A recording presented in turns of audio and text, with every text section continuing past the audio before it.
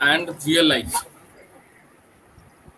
A very good evening and a hearty welcome to the session of the second lecture series of the Center for Studies in Gender, Culture and Media on rereading sustainability. Uh, may I request whoever is keeping the audio open to kind of switch off the audio? There is a buzz going on in the background. Yes, thank you. Um, Today we present a cluster of talks on the subtopic Sustaining the Historical Past. This event is a little different in nature. Along with our esteemed guest speaker, it comprises papers of research scholar and PG students who have shown interest in participating. We will open the platform to students for future participations with the objective of engaging them beyond the boundaries of their curriculum and to make them think out of the predictable patterns of questions and answers that mostly preoccupy them. This program will be conducted by Dr. Sneha Kaur-Choudhury. So over to Sneha. Thank you, Chandravadi. I would now like to start with our first speaker and introduce him. He's our colleague, Dr. Anirban Sarkar.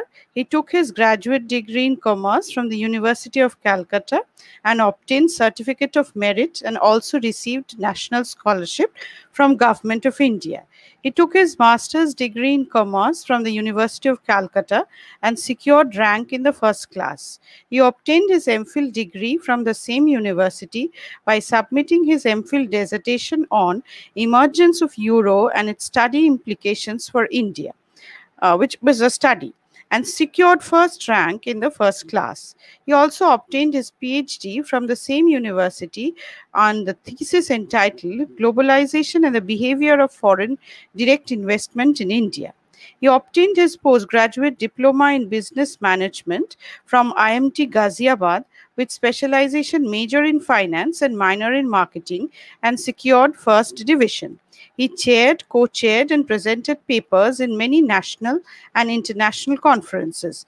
He also acted as resource persons in various workshops and research programs conducted by universities and institutes of national importance across different states in India. He has also published many papers in ABDC, Scopus, SCI, Web of Science, and UGC CARE enlisted journals, and in edited books published by foreign publishers of repute like Routledge, Emerald, Palgrave Macmillan, Bloomsbury, and others in the areas of general management, marketing, economics, and finance.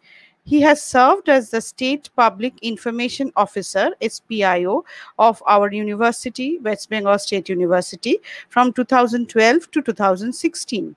At present, he is serving West Bengal State University as an assistant professor of the Department of Commerce and Management and is also the convener of the Sports Board of the University, additional charge from 2016. He is a life member of the Indian Economic Association, Bengal Economic Association, Indian Accounting Association, and Indian Commerce Association. He is presently holding the position of Executive Council member of Indian Economic Association and also Program Coordinator of Eastern Region in IEA. His talk today is entitled Sustainability and Dark Tourism, a Historical Perspective. Now I request Dr. Sarkar to start his presentation. Thank you. So, very good evening to all the members present. I am audible, I think? Yes, you are. Okay, thank you. So, very warm and wonderful introduction, which I don't deserve, I think, from Snehadi. So, thank you to Sneha madam. And I will fail in my duty if I don't congratulate the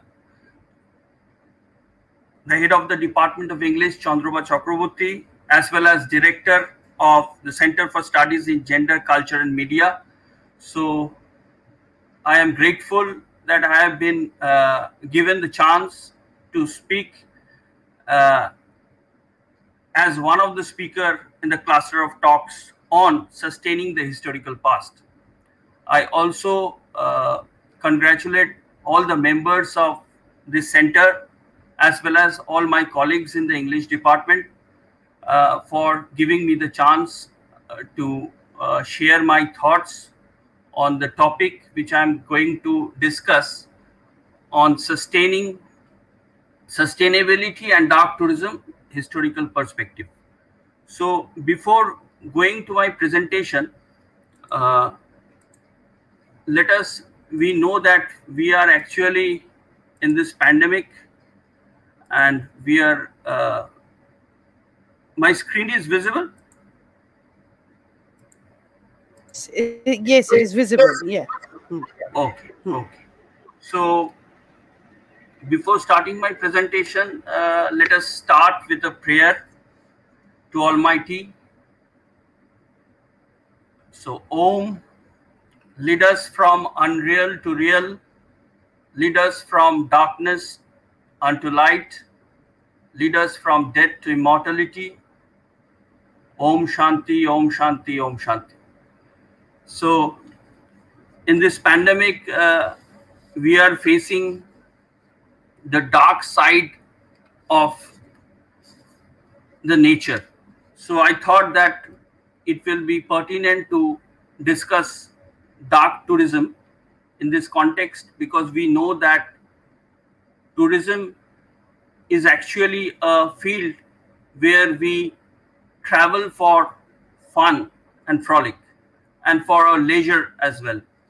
But nowadays, due to this pandemic, this tourism industry has got a hard hit, and to talk about tourism in this perspective, I think dark tourism is the most popular and most important in this present scenario. So before going into details about this dark tourism and sustainability, and remembering the historical past of these dark tourists, or for that matter dark tourist spots, let us start with a audiovisual presentation to just get a highlight about what do we mean by dark tourism.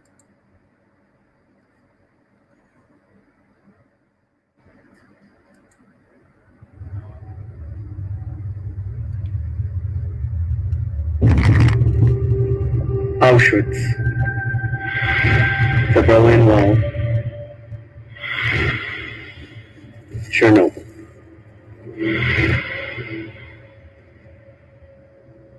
Once sites of tragedy have now become popular tourist destinations. These places have histories of war, genocide, ethnic cleansing, and mass murder. Despite their tragic history, the number of tourists visiting these sites has increased drastically over the years. So what is it about tragedy and despair that fascinates the human mind? Visitors have varied experiences of these sites. Some are fascinated by the tragic events and want to immerse themselves in these spaces, arguing that actually being there can invoke much stronger feelings than a textbook possibly could. Others visit to seem daring or adventurous on their social media handles. Some visit for religious reasons. Tourists have visited Christ's crucifixion site in Jerusalem ever since the 11th century. Dark tourism can be a grim experience, but those seeking thrill engage in extreme forms. Dedicated dark tourists have chosen to travel war sites in Afghanistan, Iraq, and Libya. Smiling selfies have poured out of war zones, prompting many to question the morality and ethics behind visiting such sites. A more immersive experience, religion, thrill, reverence, whatever the reasons may be, dark tourism remains a lucrative industry.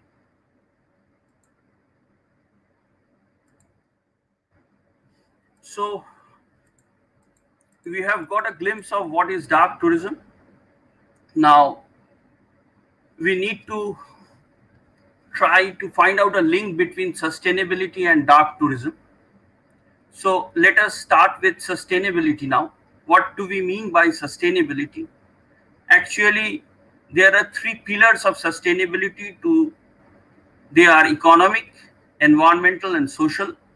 When we talk about economic sustainability, that is from organization perspective, we think about how to gain profits. From environmental sustainability, we think about how to save our planet. And from social sustainability, we think of how to generate welfare of the people. So sustainability, we can say that it should focus on meeting the needs of the present without compromising the need of our future generation. Therefore, conservation of water and other resources is very important. So in this perspective, we now try to define what is tourism, because we are trying to relate sustainability with tourism. So what is tourism? Tourism actually encompasses those activities which a person tries for traveling and staying in places outside their usual environment. And if they are striving for traveling and staying, say for more than 1 year, for leisure, business, or other purpose, then we cannot say that it is tourism. So actually, tourism means activities of persons traveling and staying in places outside their usual environment, but for not more than 1 year. So it should be less than 1 year. The purpose may be leisure, may be business, or maybe for fun or other activities. Now, tourism actually is of two types. One is international tourism. When people visit a foreign country, it is referred to as international tourism. When we are traveling within our country, we call it as domestic tourism. Now, how we can relate tourism with sustainability? So we are talking about sustainable tourism here. Actually, sustainable tourism means that we should minimize our cost and maximize the benefits of tourism towards natural environments and local communities, so that without harming any resources, we can generate benefits to the local communities, we can generate benefits to the natural environment. So sustainable tourism ensures that future generations can enjoy the beauty of our planet as much as we are doing now. So basically, three measures are being taken for sustainable tourism development. One is sustainable business practice. Second is community development. Third is environmental stewardship. So we will try to be responsible, respectful towards our environment, so that for our tourism purpose, we don't harm the environment. We should look after the tourist spots and the community there, the local people staying there. And we should come up with certain sustainable business practices that actually generates revenue and livelihood for the community at large. Now, what is dark tourism? Let us try to go in detail, because this is our focus of discussion today. So actually, dark tourism has many facets. There is tragedy tourism, there is warfare tourism, there is genocide tourism, there is extreme tourism, there is horror tourism, there is grief tourism, there is hardship tourism. Now, when we call it as dark tourism actually relates travel which is related to death, which is related to genocide, which is related to horror, which is related to tragedy. And we human beings, we are fascinated with tragedy. We always have a curiosity towards the dark side of everything. So the attraction of death and disaster actually motivates us to visit places like Iraq, Syria, Lebanon. And we visit those sites where death and disasters have occurred in the past, like we know Jallianwala Bagh in Amritsar, where if we go now, we will find bullets in the wall. Then there is macabre, which involves death or violence in a way that is strange, frightening, and unpleasant. We will talk about Auschwitz in Poland. Then there are memorable sites which actually helps us to remember our historical past, like Rajghat in New Delhi. So there are certain tourist spots which are dark tourist spots, in the sense it may be real, it may be symbolic, it may be memorial. So we visit those places because we are attracted towards those places. Now, we are very well aware that in the past and in the current scenario also, before the pandemic, there was growth of dark tourism. Dark tourism was actually becoming popular day by day. Now, what are the reasons for this? One is memorialization unifies people under a commonality. We know that the incident which took place in Japan, Hiroshima and Nagasaki, nuclear bombing, there is a Hiroshima Peace Memorial. So one who visits Japan, visit this place. Then tourists create their own interpretations as well of the historical events in the past. Like I will talk in detail about the Bhanga Fort in Rajasthan. Then there may be a cause of morbidity appeal. So certain individuals have fond memories of visiting places of memorials like Indira Gandhi Memorial, like Rajghat in New Delhi. Then there are sites of war, there are sites of atrocities which has historical interest, like battlefield of Waterloo in Belgium. Then there are appeal of heritage outside the possible morbid appeal, like I will talk about the Jahar Kund of Chittor Fort in Chittor. So these are the reasons: the memorialization, the tourist's own interpretations, the morbidity appeals, sites of war atrocity, appeal of heritage. All these are reasons for growth of dark tourism.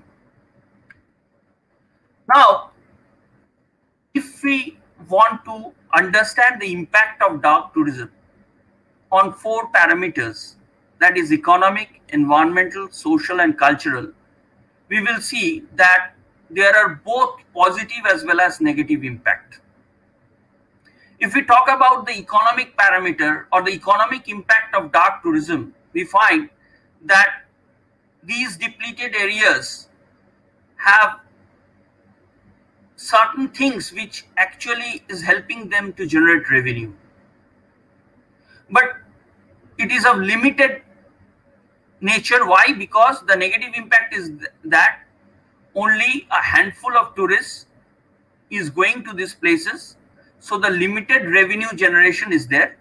If these tourist spots become much more popular, if visitors go there, then there will be more scope of earning revenue and maintenance of those historical sites, which may be dark in nature.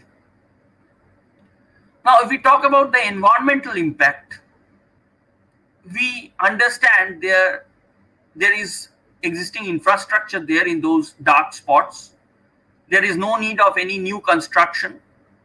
So if we can protect our fragile environment, if we can recreate or reinstate those historical events, then we can save those dark tourist spots in the term of environment. Now there are negative impacts as well, because if the visitors go there, since there is a fragile environment, the environment, if the visitors don't understand the sanctity of those environment, and if they create environmental footprints, then there will be a negative impact. If we talk about the social impact, we understand that we should remember our historical past in true sense. We should not be confused with false narratives, because these sites brings awareness towards the violence and tragedy that occurred in the past.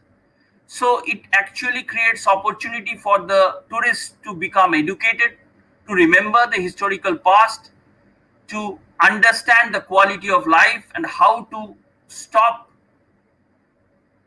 these tragedies.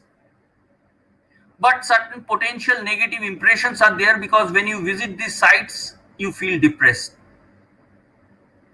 The cultural impact is that if you have understood certain places or certain histories about the places in negative terms, if you go there, if you visit there, if you understand the commonality of the communities there, then you will be in a position to appreciate the cultural heritage in those places. Now, the problem or the negative side of this cultural impact is that if you cannot mix with the local people, if you cannot share the empathy and the distress of the local people, they will not be in a position to disclose those tragic events, and they will not be in a position to share their emotions with you. So now we come to discuss about the current trends in dark tourism. Historically, many people, we think that they are fascinated with death and tragedies, and there are little dark secrets behind these dark tourist spots or places, which creates confusions and ambiguities. And whatever dark side, whatever dark aspects, maybe novel, maybe film, maybe crime book, we are very fond of, we are very attracted towards those, and therefore dark tourism is a concept which will gather momentum in future days to come. Now we will talk about certain dark tourist spots both in India as well as abroad, just to remember the historical past of those events which took place. So let us start with Jallianwala Bagh massacre in Amritsar. We know that in 1919, on 13th April, the then British government and the then British Brigadier General, General Dyer, actually ordered the troops of his army to fire the unarmed civilians who were actually gathered at Jallianwala Bagh. This is a public garden, we know, which is walled on all the 5 sides. I have personally visited this site, and I was mesmerized looking at these destructive sites where still you will find the bullets hanging in the walls, and the government, the Punjab government, they have taken steps to actually maintain this site.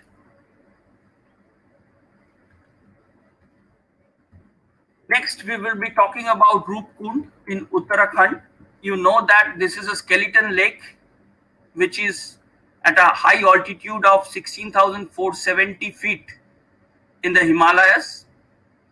And this is a glacial lake in Uttarakhand. And we find that this kund is 3 meters in depth, and at the surroundings edge of the lake you will find lots of hundreds of ancient human skeletons. And history reveals that group of people were killed in a sudden violent hailstorm in the 9th century there, and therefore still the trekkers who visit these places, they find lots of skeletons around these places, which gives a horror like thrilling. Next, we talk about the cellular jail, the popular known as Kalapani, which is in Andaman and Nicobar Island. You know that the exiling political prisoners were deported there in the prison, and the independence activists like Botukeshwar Datta, Pritilata Vadedar, Shiv Verma, Shubodh Rai, Ambika Chakraborty, Yogendra Shukla, Chidambaram Pillai, Kalpana Datta, they were imprisoned during the struggle for Indian independence in those cellular jails. And today, if you visit there, you will find the complex serving as National Memorial Monument. If you think of Rajghat, this is a symbolic dark tourist spot. You know that Mahatma Gandhi, the father of the nation, was cremated there. This is located between the main ring road, which is known now as Mahatma Gandhi Road, which is in the banks of Jamuna River. And Rajghat is very well surrounded by lovely exotic trees, which creates a very serene ambience. And the mortal remains of Mahatma Gandhi were cremated at this ghat. So this is a place where Indians, if they visit Delhi, they actually don't miss to visit this place. We again talk about another dark tourist spot, which is Wagah border. Most of us went there. We understand that there is a symbolic representation of anger and mimicry between India and Pakistan, and that flavor comes when we visit this Wagah border and when we see the flag hoisting ceremony. And this is another place which is gaining very much popularity for the tourists.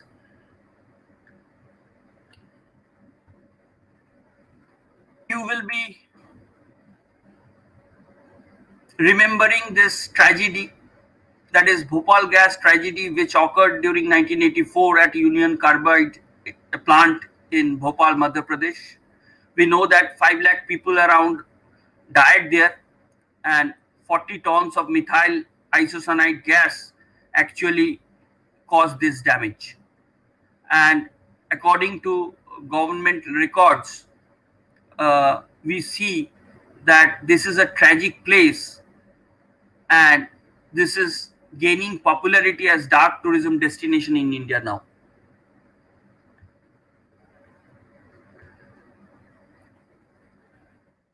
Now you know that Taj Mahal is one of the 7 wonders of the world, and it has been awarded the UNESCO World Heritage Site.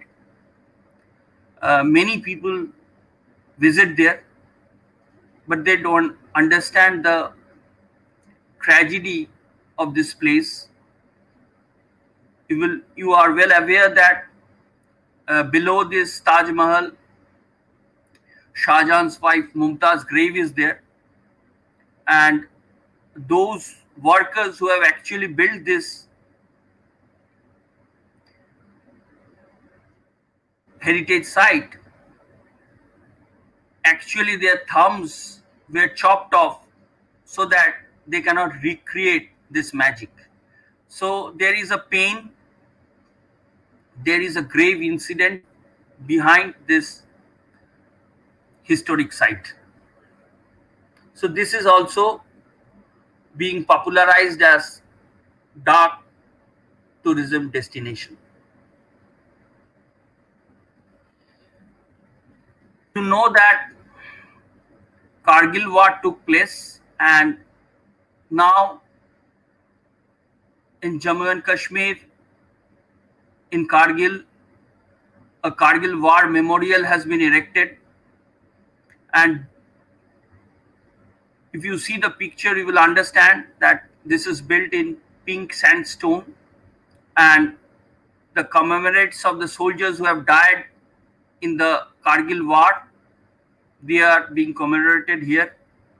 Not only that, this memorial stands proudly by the side of the main highway which goes from Srinagar to Leh, and this has become a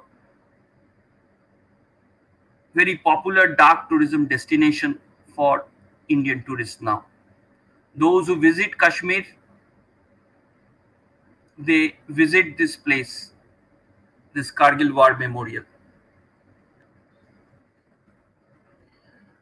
Now, many of you can remember the Chittor Fort in Rajasthan, which has a historical past. You know that Alauddin Khilji actually invaded this Chittor to capture Rani Padmavati, and Rani with their entire followers of women performed Johar, that is mass self-immolation. This is a very tragic event, and this Chittor Fort is also gaining popularity nowadays as a dark tourism destination.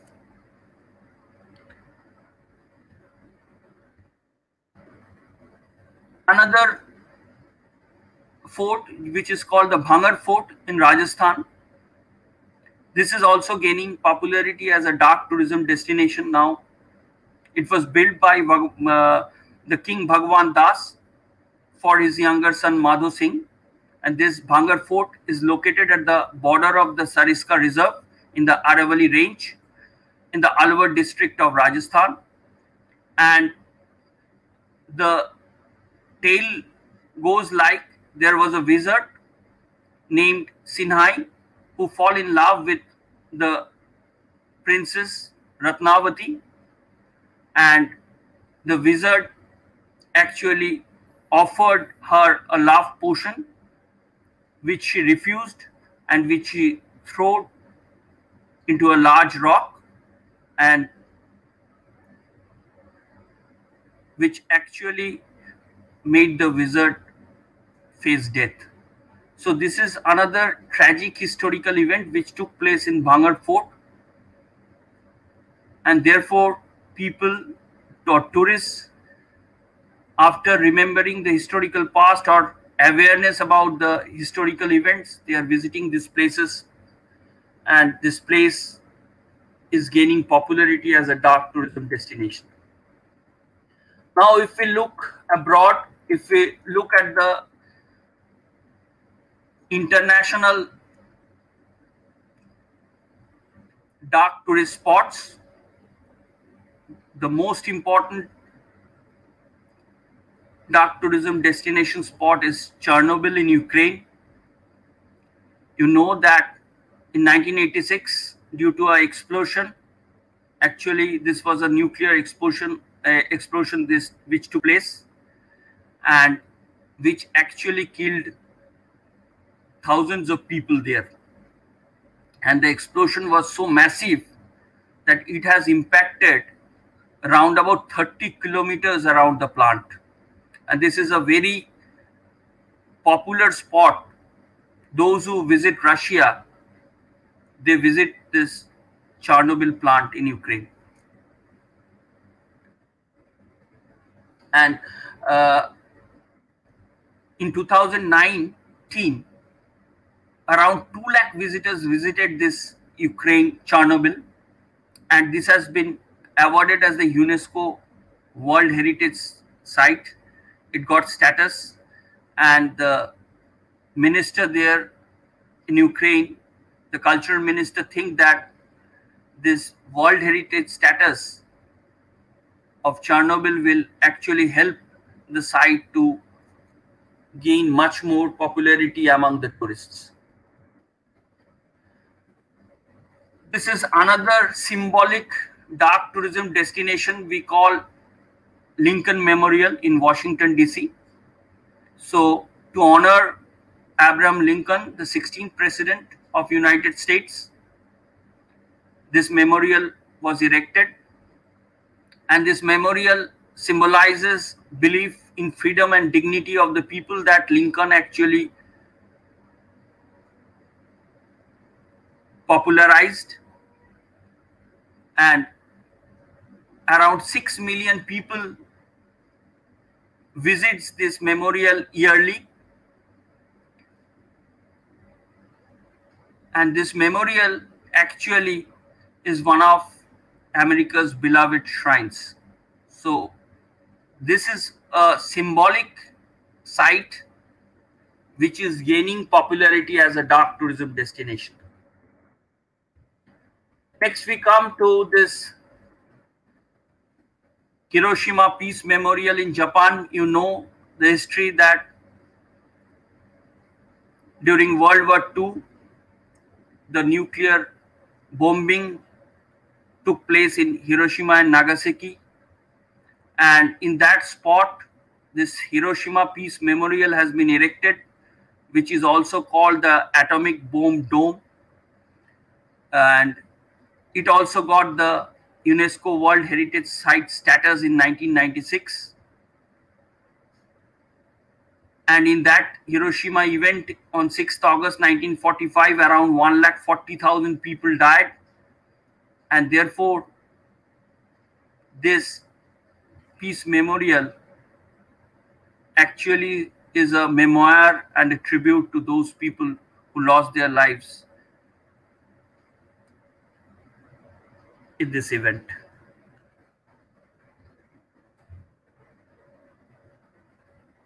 Now, if you think about this place, this is the Tower of London. This is a 900-year-old castle and fortress in central London. And within this castle, you will find many crown jewels, and many famous and infamous prisoners were there in this place.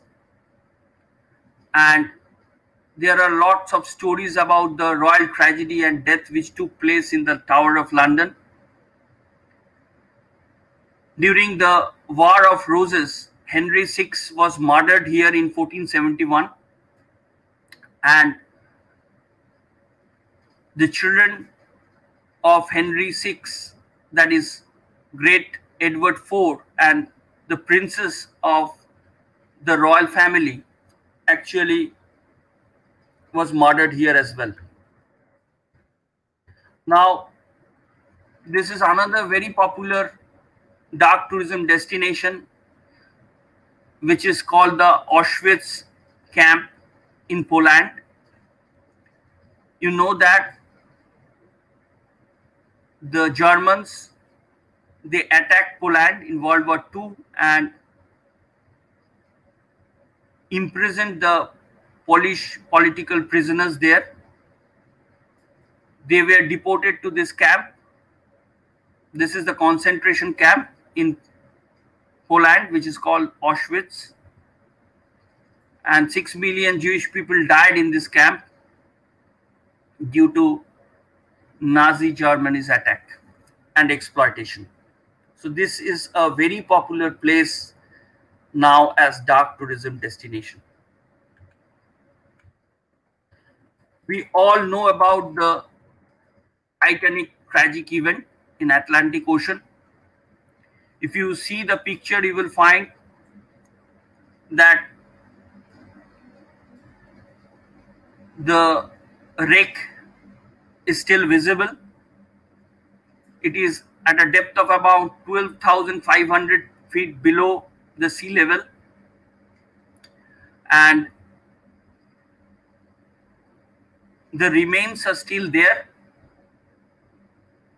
which sank in 1912, and the bow part of this ship is still recognizable, and this is another very symbolic dark tourism destination in the Atlantic Ocean.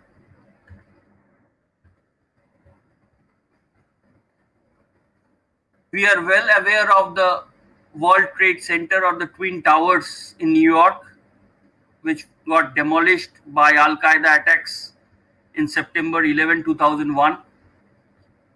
In this Twin Tower place, a memorial has been erected, which is called as the Reflecting Absence Honors, which actually honors the victims of the September 11 attacks. And now a memorial has been erected there, which is surrounded by pools of water. And if you visit there, you will find that the names of the victims are encrypted there in that memorial space.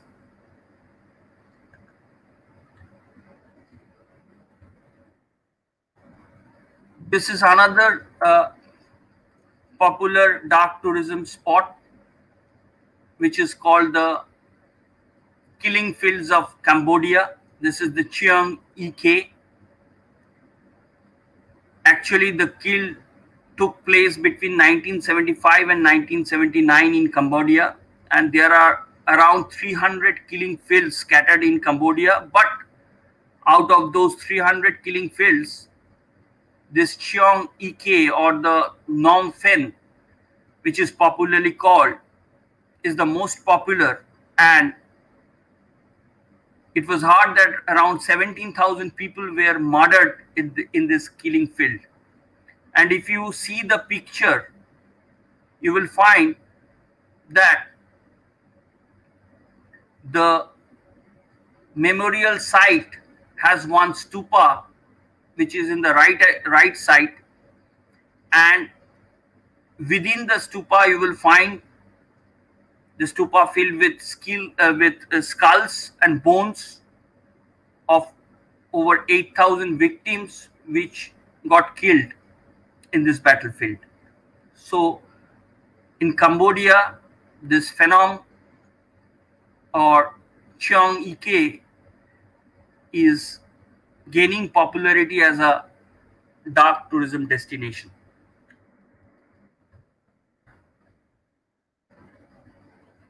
If you visit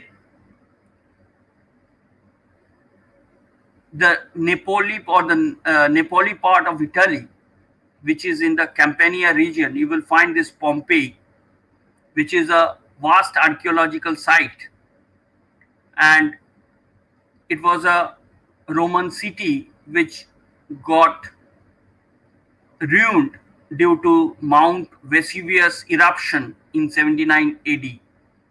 And if you visit there, you will find the streets, the houses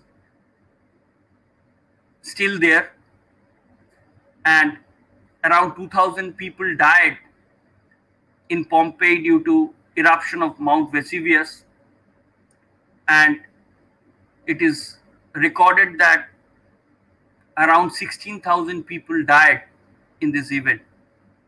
So Pompeii is also a very popular dark tourism site which many tourists visit when they visit Italy. I will finish the instances with the bone chart, which is the Sedlec ossuary. You know that in Czech Republic, if you see the picture, you will find that around 40,000 to 70,000 skeletons you will find, and there are bones there, which is being decorated and furnished in the chapel. And this is the most visited tourist attraction of Czech Republic, and it attracts around 2 lakh visitors annually. This is again a symbolic dark tourism destination, which is gaining popularity recently. So till now it is okay. I am audible, I think. Yes, yes, you're audible. Yes. Okay. So now question comes to our mind that whether dark tourism is ethical or unethical. So I think, or I place it in this way, that yes, it is ethical if we support the local economies there, if revenue is generated. হ্যাঁ বলো বলো Yeah, I am audible, I think. ও তাহলে এবার কি হবে সর্বনাশ কি হয়েছে? স্ট্রিমিংটা তো বন্ধ হয়ে যাবে আমাদের প্রোগ্রামটা হয়েই যাবে Neha, you have to mute yourself. Oh, sorry. I will continue. Yes, I think, Anirban. Please continue. You continue. Please continue. Okay. So I pose a question that whether dark tourism is ethical or unethical. Yes, it will be ethical if the tourists who are visiting those places, they support the local economy, if they are respectful towards the communities there, if they are respectful towards the historical tragic events, then lot of revenues can be generated from these tourists, and it also creates awareness and education among the tourists about these historical events. And if the local authorities there, they charge some tickets for entering these places, then the revenue generated from these tickets or revenue generated from memoirs, souvenirs will help to preserve these historical sites. Now, it may be unethical if it is ethical if it supports local economies, if it raises awareness among the tourists, if it provides education about the historical past. Now it may be unethical also. When it becomes unethical, dark tourisms become unethical if the tourists are not aware of the surroundings, if they don't understand the history, if they visit these places for wrong reasons, if they are disrespectful towards those sites, if they talk negative narratives or ill about those sites. Nowadays, generations are very fond of selfies. In these places, you should avoid taking selfies. You should understand the spirit, the tragedy, the catastrophe of these historical events which took place. If you understand this, then it becomes ethical. If you don't understand, if you don't appreciate, it becomes unethical. Not only that, it becomes unethical if you visit those dark tourist spots, which is unsafe, which is unhealthy, and if you create some wrong environmental footprints, then it becomes unethical. So I will conclude with certain observations that we are in a situation in this pandemic where we understand that there are populist politics going on, there is terrorism, there is climate change, there is natural disaster, there is man-made disasters, and we are living in a society where we are using social media, we are abbreviated with news feeds which are more fake than real. We are facing increasing economic uncertainty. We are also going through these electoral claims that we have seen in Bengal politics in few days ago. So in this backdrop, in this pandemic which is going on, we feel that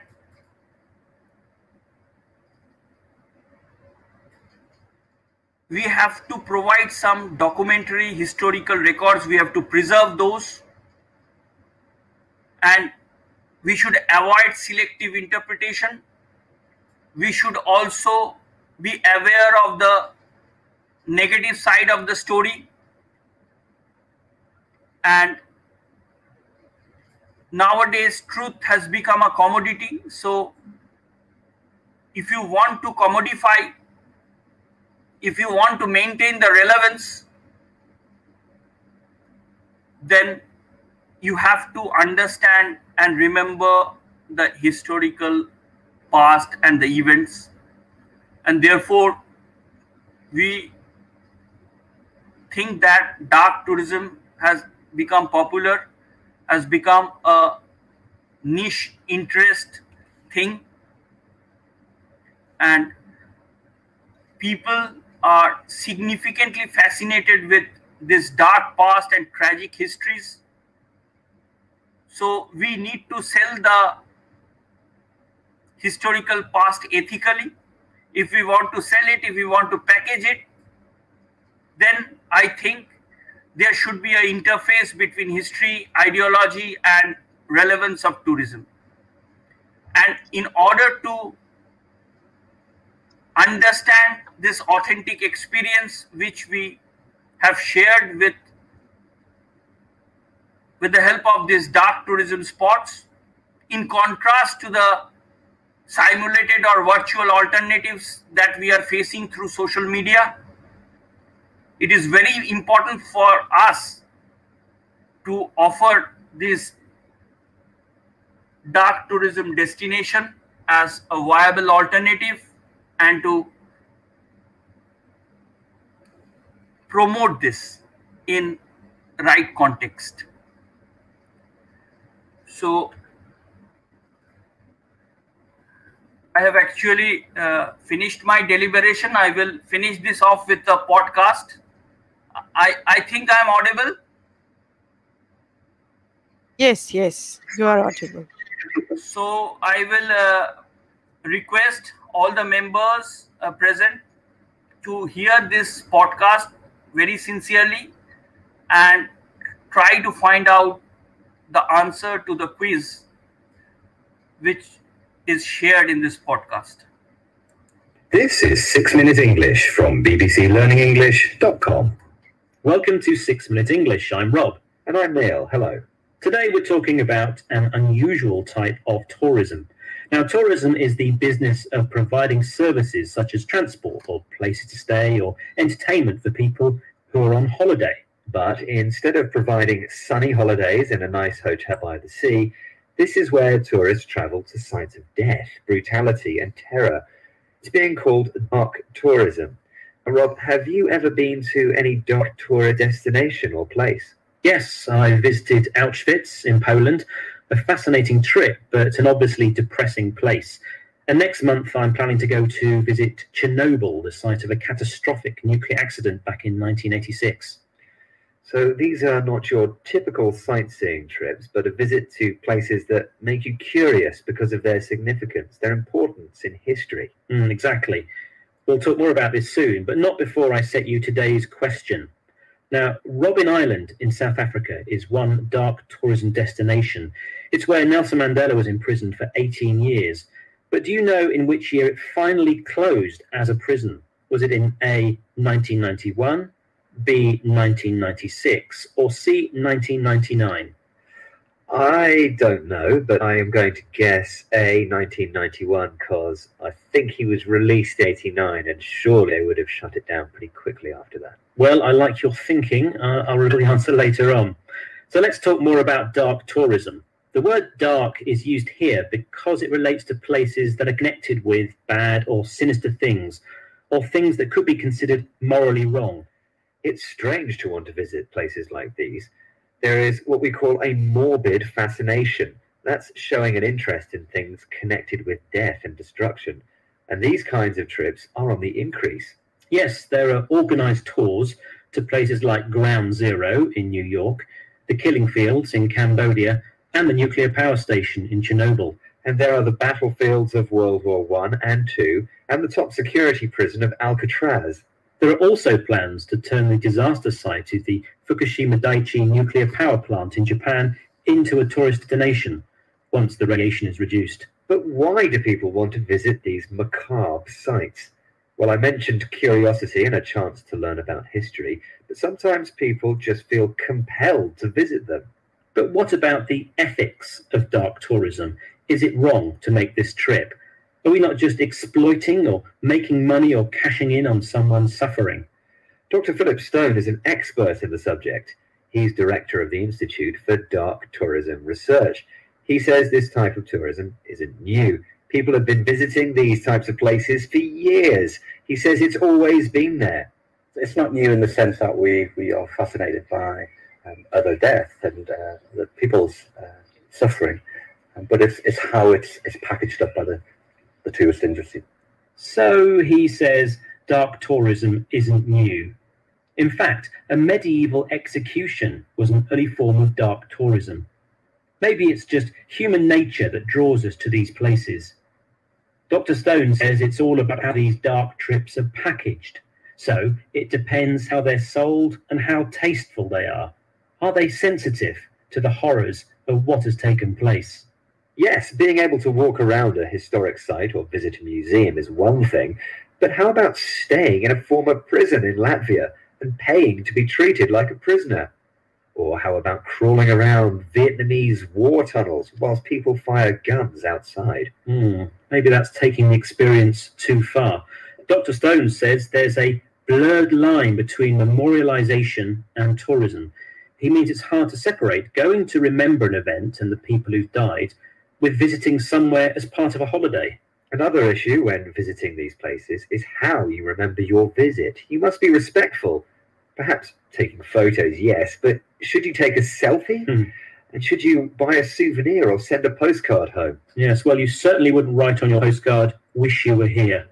Anyway, let's now reveal the answer to the question I set you earlier.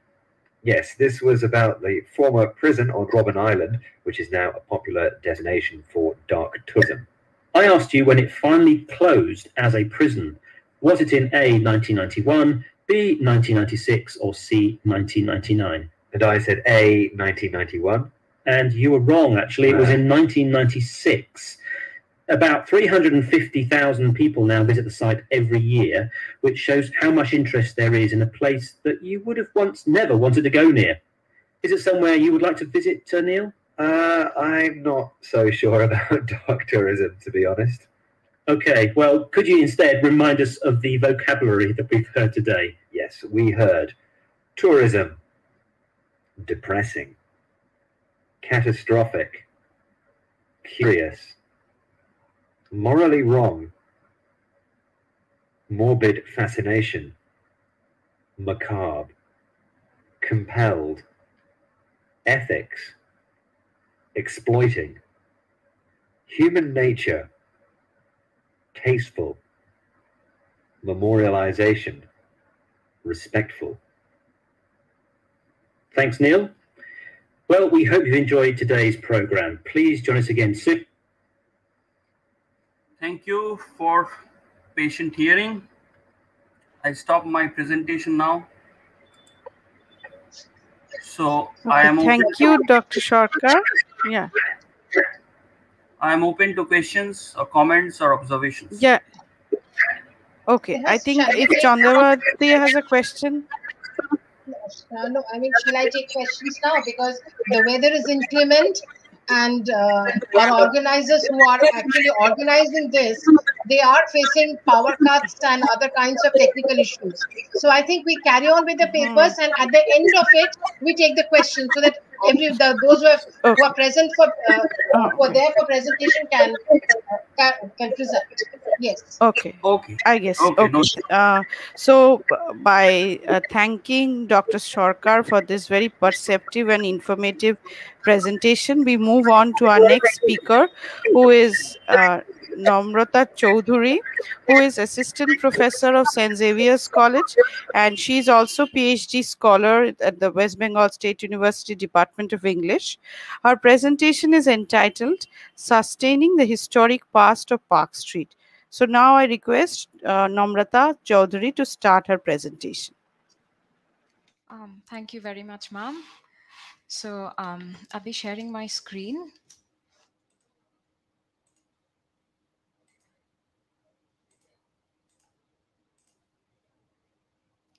Is my screen visible? It is visible, yeah. Okay, thank you, ma'am. So I shall start now. Yeah. Is there a problem? Namrata, carry on. No, It's there's okay. no problem. You can Okay. carry on.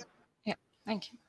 So this is titled Sustaining the Historic Past of Park Street. And I'll be taking the help of a film very specific, Gorostane Shabdhan, and I'll try to elaborate on the concept of sustainability. So just before I go into a discussion, I'd like to take a minute here and talk about this. So this is a 2010 film by Shondeep Rai based on the book by Satyajit Ray, which has got his detective or sleuth, Pradosh C. Mitter or Pradosh Chandra Mitra, aka Feluda, to the initiated and to the uninitiated, who goes on to solve another mystery, this time not traveling to a location abroad or outside of Kolkata, but rather in the city itself. So this will take us to Park Street and to something very specific, which is South Park Street Cemetery. So that's where the discussion will head on to. The previous speaker, Professor Sarkar, spoke about the pillars or the models of sustainability. So I'll just spend minimum time on this, but I'd still want to say that in the initial phase with the 2002 World Summit on Sustainable Development, there were three specific areas to focus on: ecological, social, and economic. But increasingly, the idea of cultural sustainability has come into focus, and there have been varied ways of interpretation. So when I say varied ways of interpretation, there has been a section which focuses on eco-criticism and its connection to literature, eco-dystopias, and a variety of texts. But there's also something else beyond just the intersection of eco-criticism and literary text per se. So in this particular reading of Gorostane Shabdhan, I shall focus on culture, sustainability, and heritage. So as I move on, what I want to focus on today is this question of cultural memory, of heritage, and what it means to us, and how cultural sustainability as it is can be a little bit different from other forms of sustainability. When I say other forms, I mean the social, economic, and as well as ecological or environmental concerns in there. So primarily, is this just the fourth pillar, just the additional fourth leg added onto the three previous existing legs? Or can this be something beyond the additional? So I'll go forward with this idea. It's beyond the additional fourth pillar, because this kind of provides a framework which is the basis of newer research policies and research areas of research, and it kind of permeates into the other three pillars as well. So it's not something which is exclusive, but it is kind of woven around all the other threes as well. So if I take a look at the 2015 Routledge book, and there are three quotes from the introduction here. So this is specifically about heritage. And as I go through bits and pieces from the introduction that I have put on the next slide and this one as well. So we would be able to establish how cultural sustainability is a little different from the other three. So heritage, often perceived simplistically as protecting the past or even saving or rescuing it, is in fact as complex and elusive to define as are the words culture and sustainability. So right from the very first statement here, I think we can we can distinguish, because with the general understanding of sustainability, this is oriented towards the future. But with cultural sustainability, it needs to take the past into account. And thus, it would kind of deal with questions regarding cultural memory, cultural heritage, and institutions such as archives, libraries, museums, and these, libraries, archives, and museums, these kind of become the vessels of conservation, which kind of help in the process of transmission, in the process of transfer of knowledge, of cultural information from one generation to another. So cultural sustainability for this presentation of mine would focus on the past and not on resources and how they are preserved for future generations. Both culture and heritage are less any particular set of outcomes than continual processes of remaking firmly rooted in social construction, in individual and collective perception, and in their specificities of time and place. I'll also read the third one here. Heritage is central thread of sustainability, not only as an issue of preservation, but of creation, adaptation, and resilience to change. So when we talk about cultural sustainability, and specifically about when using the term heritage, well, there is a certain specificity of time and place as pronounced in the quote. But then again, the perception to it by researchers, by scholars, would evolve with time. So that's exactly what we're looking forward to into the text. Heritage is ultimately being about intergenerational transfer and about the present day as a bridge from past to future. Heritage, like cultural action, is rooted in space as well as time, and is consequently more often than not place-based, site-specific, locality-sensitive, and community-contextualized. It is this everyday aspect and use that makes heritage buildings, places, townscapes, landscapes a key component of social and cultural sustainability. I believe location specific, site specific was also the focus in the previous presentation. And here too, if you take a look at the title that I have given to the slide, so yes, this is locality specific, but you can see when we talk about time, you can see a certain transfer going on. So previously it was Burial Ground Road, then it was renamed into Park Street, and the present times that we are living in, it is again renamed as Mother Teresa Shoroni. So with these changes, the focus keeps changing. But again, we would take a look at how how Shondeep Rai presented the South Park Street Cemetery in the film. So these are, this is the poster for the film, and this is a book cover.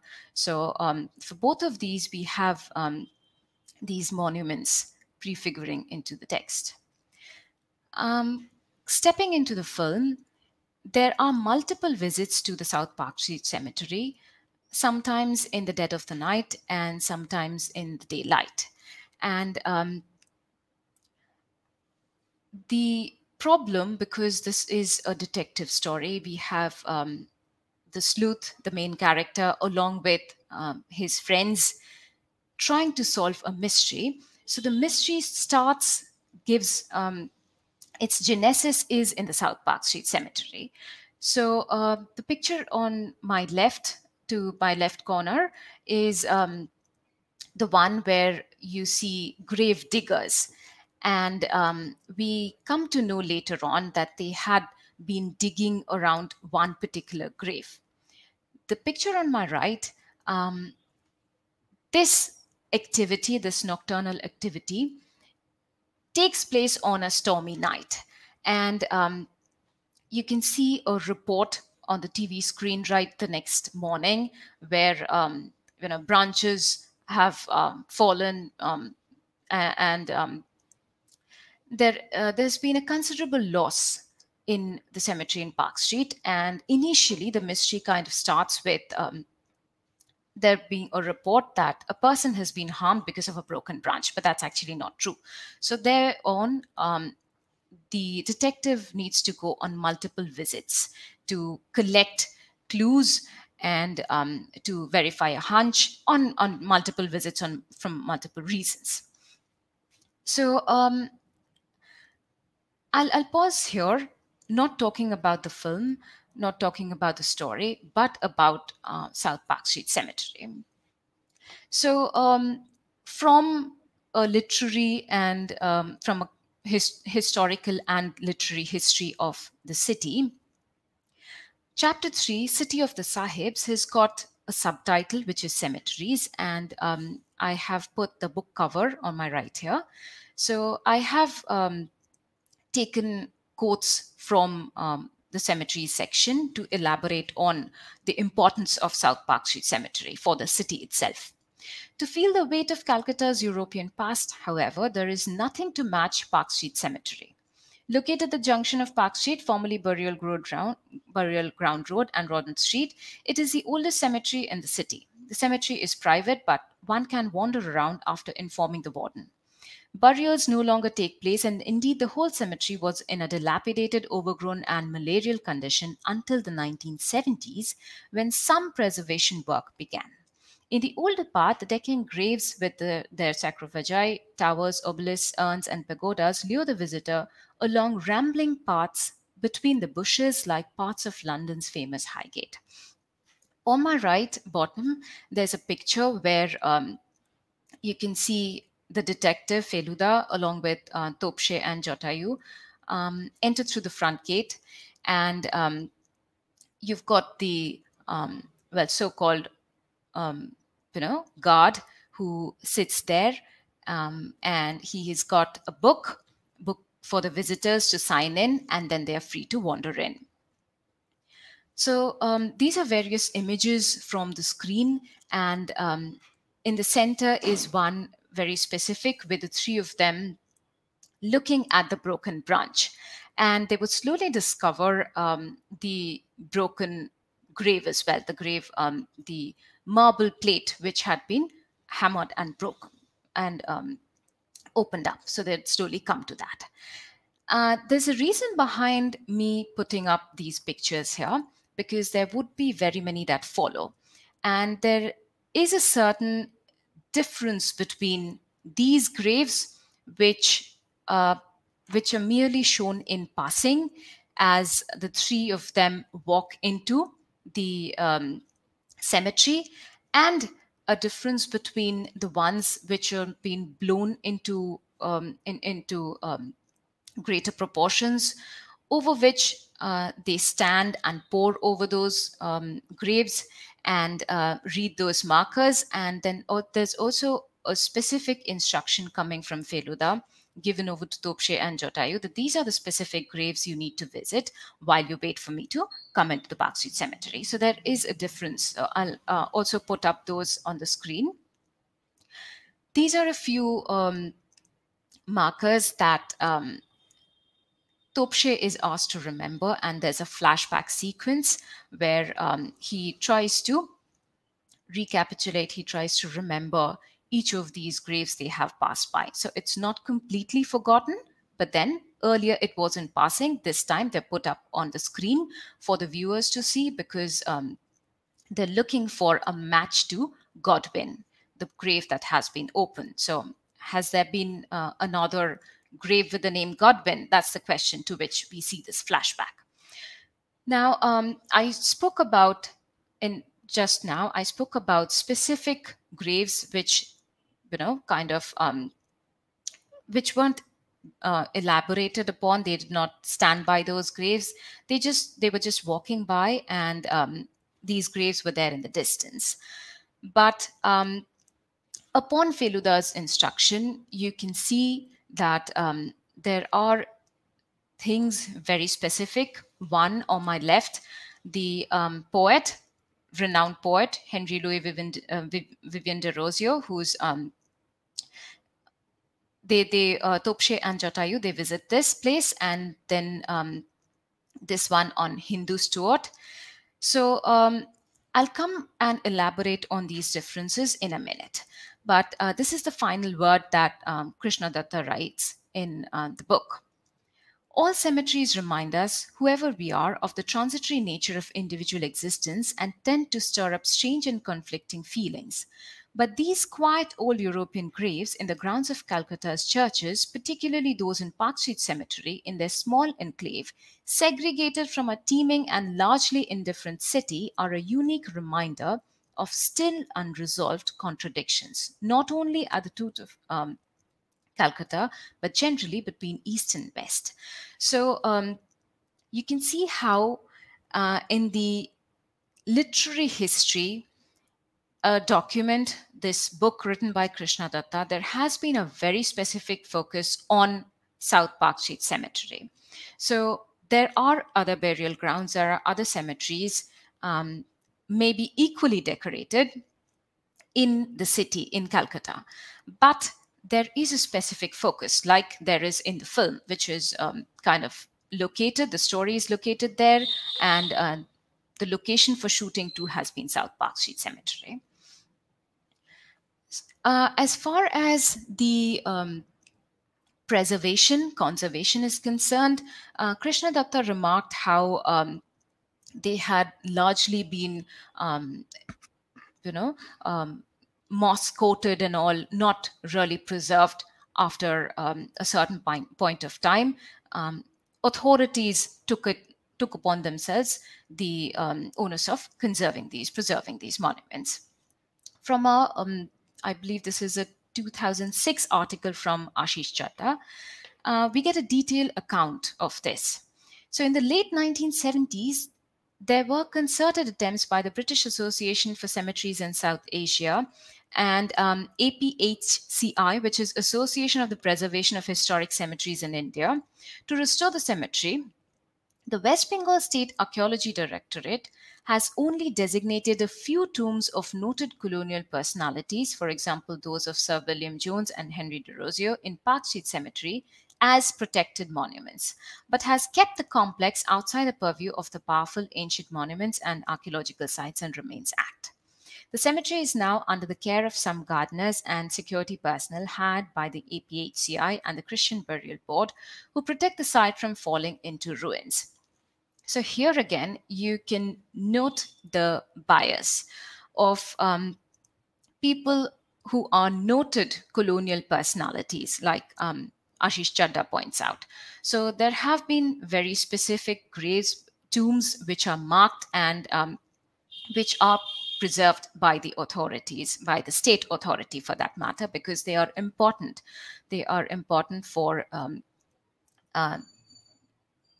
the institution, for the state as it is. The rest, however, are neglected. And I'll come finally to explaining this bias and how it plays out, how it is important for the South Park Street Cemetery and for the text as it is. So on my left is a picture of of the marble marker on the grave of Thomas Godwin, which in the film was broken and the grave dug because people who were descendants from the Godwin family, there was actually a family tree which Feluda recreated as he was trying to understand, as he was trying to solve the mystery behind this particular incident. So people from the Godwin family, descendants of the Godwin family, they dug up the grave to look for a relic, to look for something that's called a perigal repeater, which is actually a watch, something which would fetch them a huge amount of money in the present day. So this being the reason of the mystery, we now come to an analysis of what does this literary work, or what does literature, visual works of art, graphic narratives really contribute to in this discourse of sustainability. So we spoke about heritage in the beginning, and I'll kind of return to that very same. I will return to cultural memory as it is. And for this, I'll take the assistance of Aleida Asman's essay Canon and Archive, and I'll speak about both of these, elaborate on the canon as well as the archive, as Asman does. Through culture, humans create a temporal framework that transcends the individual lifespan, relating past, present, and future. Cultures create a contract between the living, the dead, and the not yet living. In recalling, iterating, reading, commenting, criticizing, discussing what was deposited in the remote or recent past, humans participate in extended horizons of meaning production. They do not have to start anew in every generation because they are standing on the shoulders of giants whose knowledge they can reuse and reinterpret. As the internet creates a framework for communication across wide distances in space, cultural memory creates a framework for communication across the abyss of time. So I believe this kind of condenses the few things we have already spoken about, how cultural memory is something that connects the past with the present and hopefully would do so with the future. This process of meaning production is kind of further problematized by Asman, as this literary critic and theoretician does not altogether disregard, when speaking about memory, does not altogether disregard forgetting. So even before arriving at memory and different ways that memory can be plotted with the canon and the archive, Asman takes us into, I wouldn't call it a diversion, but takes us into forgetting. So when a moment earlier, when we were taking a look at different screen grabs from the film, we noticed how some were important. The marker for De Rosier was important. The marker for Godwin in this particular instance was important. But again, some were so much in the distance, some were blurred out that we could not even read the markers. So is this something that we can categorize as forgetting? What goes into forgetting? So I'll elaborate on those as Asman goes into two different forms of forgetting: an active forgetting and a passive form of forgetting. With the active forgetting, Asman speaks about a deliberate destruction of, deliberate trashing of things from the past. But my specific focus here is on the passive form of cultural forgetting, which is related to non-intentional acts such as losing, hiding, dispersing, neglecting, abandoning, or leaving something behind. So in this particular instance of the film, we've got these two branches of the Godwin family who have suddenly got their hands on things which were there in the family but were neglected. And this is that very moment when they've got their hands on a letter and a diary, as is put in the picture here. The moment they get their hands, it is no longer passive, but it is turned into active. But since it was passive, I'll go ahead and read this. In these cases, the objects are not materially destroyed. They fall out of the frames of attention, valuation, and use. What is lost but not materially destroyed may be discovered by accident at a later time in attics and other obscure depots, or eventually be dug up again by more systematic archaeological search. And this is exactly what happens with the last bit, with the more systematic archaeological search. I think we should bring into mind the detective again. The detective who would visit a member of the Godwin family, a descendant of the Godwin family, and would open this casket, which was with the family, but they never opened it, never checked the contents, and chances upon this diary. This is the diary of Charlotte Godwin, and Charlotte Godwin is the daughter of Thomas Godwin, whose grave was dug up. So the sleuth is on the verge of solving the mystery, or at least being on the right track, having finished reading this diary. With forgetting, I believe when things are forgotten, we saw an instance of that in the previous slide. This time, however, they are no longer forgotten, but by a chance discovery, this has come into the possession of whoever the people concerned are. But what would they do with it? How would they value it? That's again a potential question. So as in the head of the individual, also in the communication of society, much must be continuously forgotten to make place for new information, new challenges, and new ideas to face the present and future.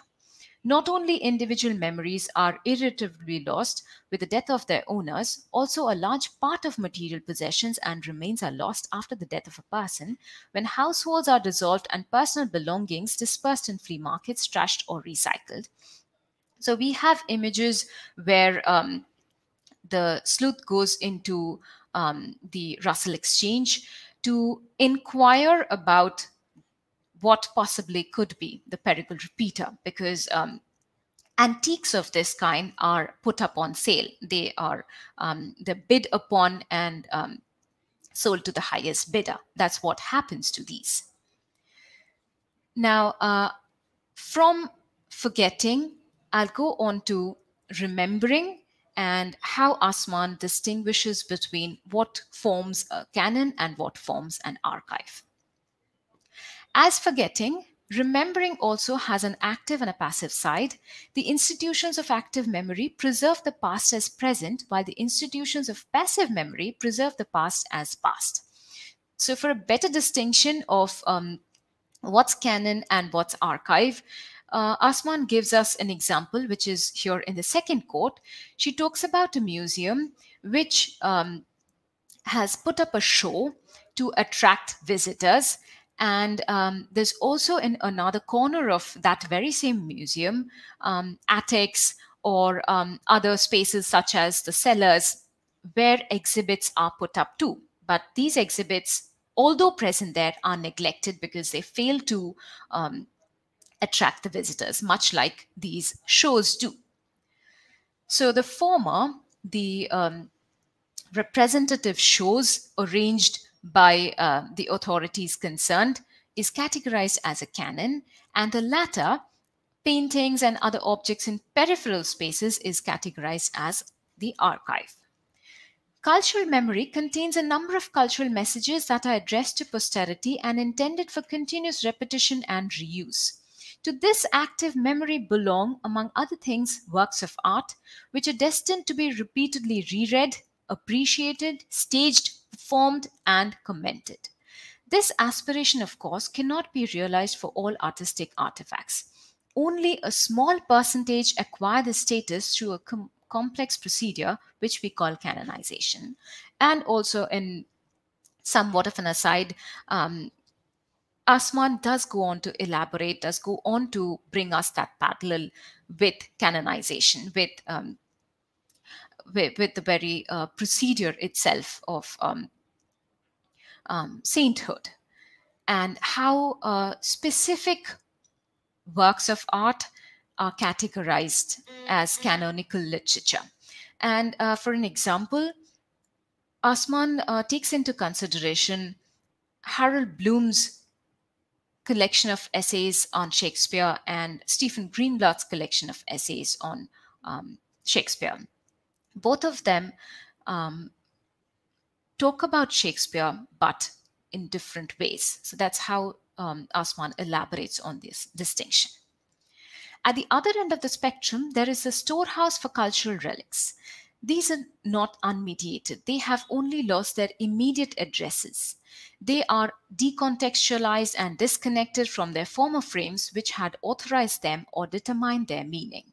As part of the archive, they are open to new contexts and lend themselves to new interpretations.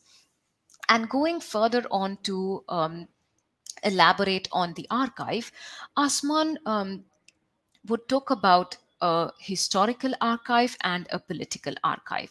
So a political archive has a specific purpose to serve, but beyond a certain time, beyond a certain government, beyond a specific time, these political archives are no longer relevant. So they become redundant. And when these political archives become redundant, that is the time these are transformed into historical archives. What is stored in historical archives is materially preserved and catalogued. It becomes part of an organizational structure which allows it to be easily sourced. As part of the passive dimension of cultural memory, however, the knowledge that is stored in the archive is inert. It is stored and potentially available, but it is not interpreted. This would exceed the competence of the archivist. It is the task of others, such as the academic researcher or the artist, to examine the contents of the archive and to reclaim the information by framing it within a new context. The archive, therefore, can be described as a space that is located on the border between forgetting and remembering. Its materials are preserved in a state of latency, in a space of intermediary storage. And when Asman goes on to elaborate on these historical archives and how these are inert, because that's beyond the competence of the archivist, and we need an academic researcher or a scholar to give meaning to these archival material. That very time, Asman also talks about how there is a certain exchange open between the archive and the canon. So things from the canon can at one point of time become redundant and can be pushed into the archive category, and something from the archive can be revived and borrowed and rechristened as canonical a text. So in this particular instance, we do get to see the focus on Thomas Godwin on one particular grave.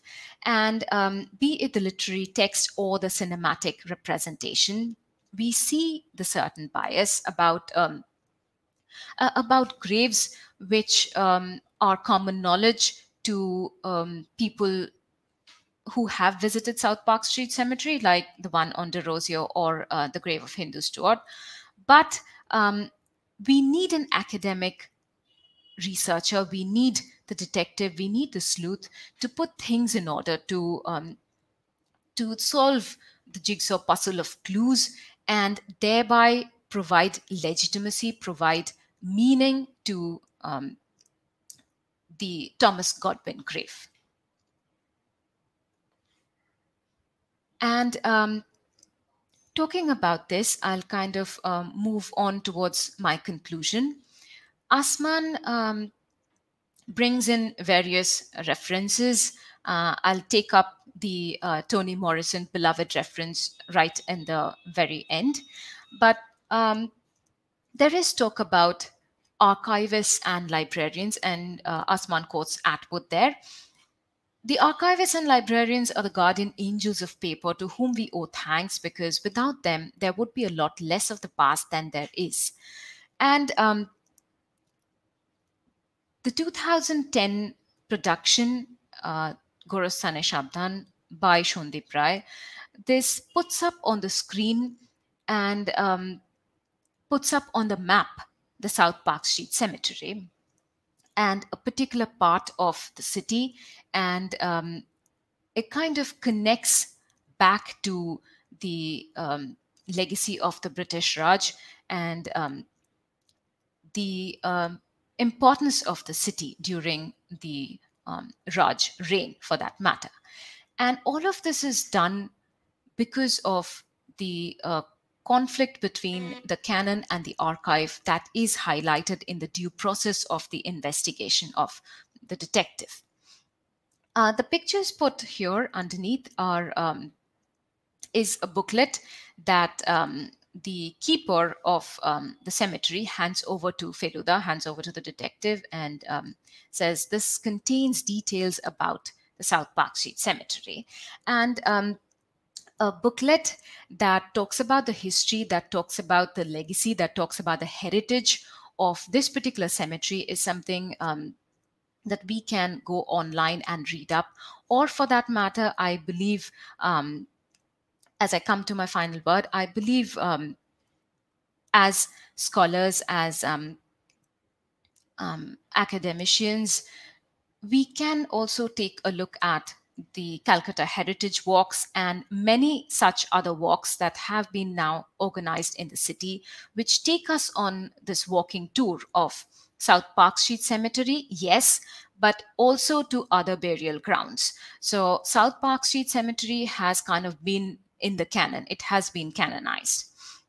But the other burial grounds, that too would find legitimacy in these heritage walks, I believe. So that's another aspect of it, coming into the sustainability idea. So I'll conclude with this. This is where Asman talks about the purpose of works of literature, of graphic narratives, of visual medium, and how they contribute to the whole discourse of sustainability. While historians have to adjust their research and questions to the extension and range of the archives, literary writers may take the liberty to fill in the gaps. And goes on with the final word, imaginary literary supplement to historical memory is not a filling of the gap, but a marking of it.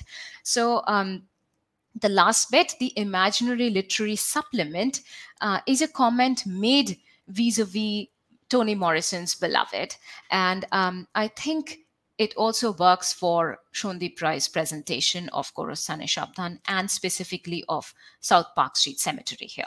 So it is, it's a marker. We're not necessarily saying it's a supplement for a historical archive. But again, a visit to the past, a continuity, that's what cultural memory is there for. And cultural memory is the integral element here for the discourse on cultural sustainability. So with that, I will end my presentation.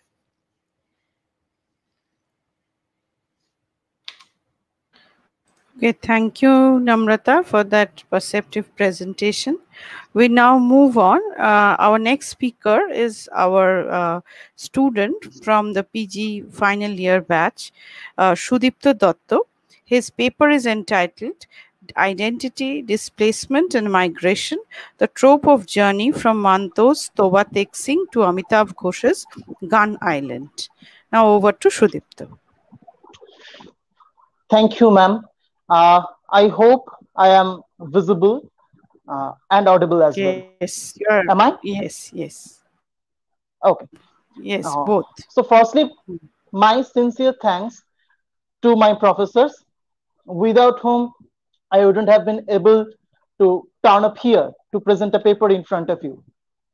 So all credits goes to them.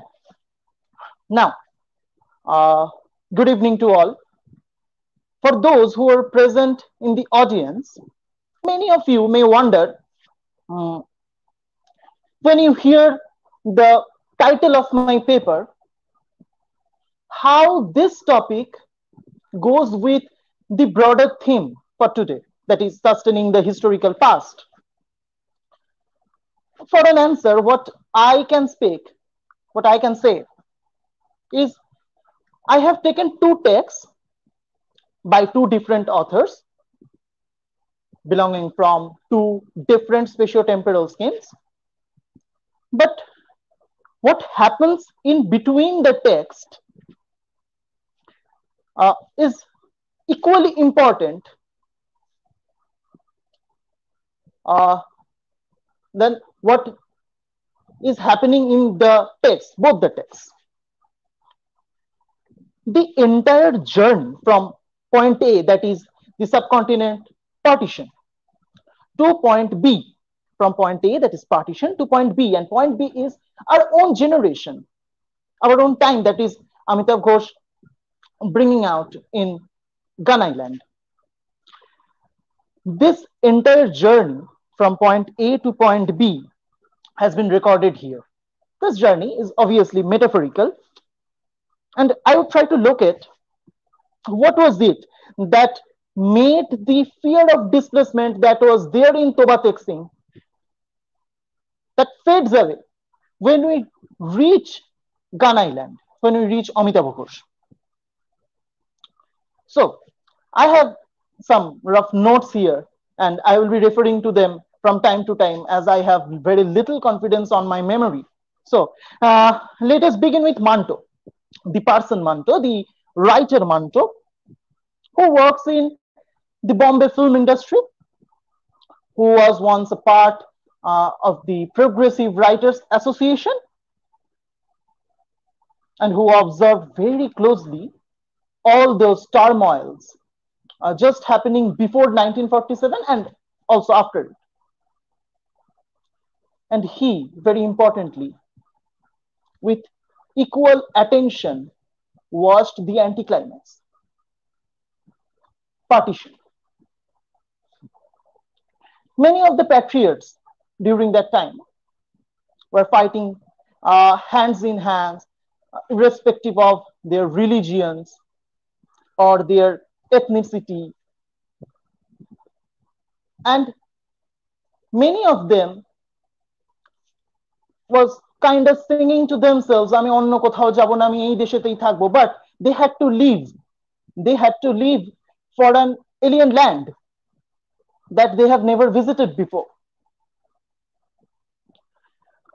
Manto too, being somewhat insecure of his religious identity and the heated environment that was there, full of hatred and religious inharmony, he moved to Lahore, Pakistan.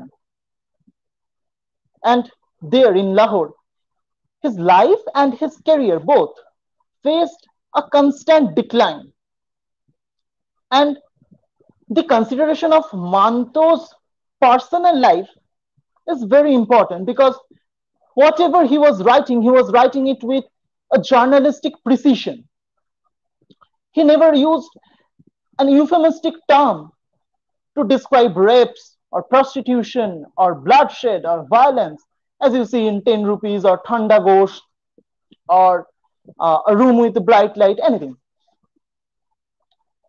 So this kind of man we should not forget. And the fact that is Manto himself was displaced much unwillingly, and he went through some serious identity crisis. His heart was hanging just in the middle of Lahore and Bombay. He belonged to both the cities, and at the same time, he belonged to nowhere. Now, the character Toba Tek Singh, he is also already at a loss of identity. As you know, his original name, Bishan Singh, had been replaced by the name of the village that he belonged to. When Bishan Singh collapses, both his personal as well as his communitarian identity go for a toss. He is not a lunatic.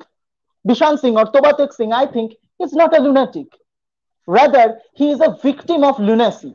Whose lunacy? Of the governments, of those people in power. We're dividing the land, we're dividing the nation. Khalid Hassan very rightly said that India was free, Pakistan was free from the very moment of his birth. But in both states, man's enslavement continued. This seems to me to be an echo of what Manto said in his letter to Uncle Sam, that when he compared the independence of the Pakistani people with that of the birds whose wings have been cleaved. Here, one thing I would like to point. Bishan Singh is never displaced literally. He was always in an asylum, or at least for the past few years, at least for the last decade before partition. And asylum, is no living thing that can move by itself. Partition was the name of the madness. It was the madness which displaced people who was not even sane enough to move by their own. Though how ironic it is that the asylum inmates were at least sane, more sane than those people in power, as I have earlier said. And I don't really think that the sense of Indianness was one and the same before and after the 1947 partition. There is a very common term in cricket, no man's land. Yes, we have crossed this term many times when we have studied Manto, we have studied Tobatek Singh. As Devendra Isar points out, many of Manto's characters, and obviously Tobatek Singh is probably the best example of it, often find themselves in liminal spaces. Here, Tobatek Singh is like a cricket ball, high up in the air. Two fielders are rushing towards each other. They're trying to catch the ball. And the ball doesn't know where it will end up finally. And these fielders are India and Pakistan. Tobatek Singh lands in the middle. He belongs to none. A man finally rests on his back after what, maybe 15 years? But now maybe he does not have any national identity, so to say, but he's no more a ball, he is no more that rope in the game of tug of war, feeling that tension. But he now gets the much deserved rest that as a human being he always longed for. Now, from the allusions to sports, let us move to some basic science. I have always thought of Newton to be more a philosopher than a scientist, and I will take him up. In the first law of motion by Newton, what he says is that an object at rest will stay at rest if no external force is applied. And I think that is what? The principle of inertia, right? People were at rest before 1947. And the external force in the form of partition, in the form of political power, it forced them to a cross-border migration. And especially we, the people residing in both the sides of Bengal, Epar Bangla, Opar Bangla, we witnessed this influx heavily, in heavy numbers, from the riots in 1946 to at least the early 1970s, in between the Bhasha Andolan and 1966 riot, 1970 Bhola cyclone, and 1971 when Bangladesh is getting its independence. Now, as I have said, East Pakistan becomes Bangladesh on 16th of December 1971, as we all know. Just about a year ago, in November 10, 11, 12, 13, 1970, the cyclone Bhola hits Bangladesh. Oh, sorry, not Bangladesh, but obviously East Pakistan. I think this cyclone, damaging lives of millions of people, was actually a mirror. Mirror to what? It reflected the political turmoil that was going on in the land during that time. In Ghana Island, where the character of Nilima elaborates on her visit to the shrine of Bonduki Sodagar, and she refers to the cyclone and to the Raimongol River. And yes, Raimongol River is also a no man's land, or a no man's water body, whatever. As the border is blurred there. And there, Nilima also talk about human migrations. Later, we come to know that even the narrator, Dean's grandparents also migrated from Bangladesh to India during all this turmoil.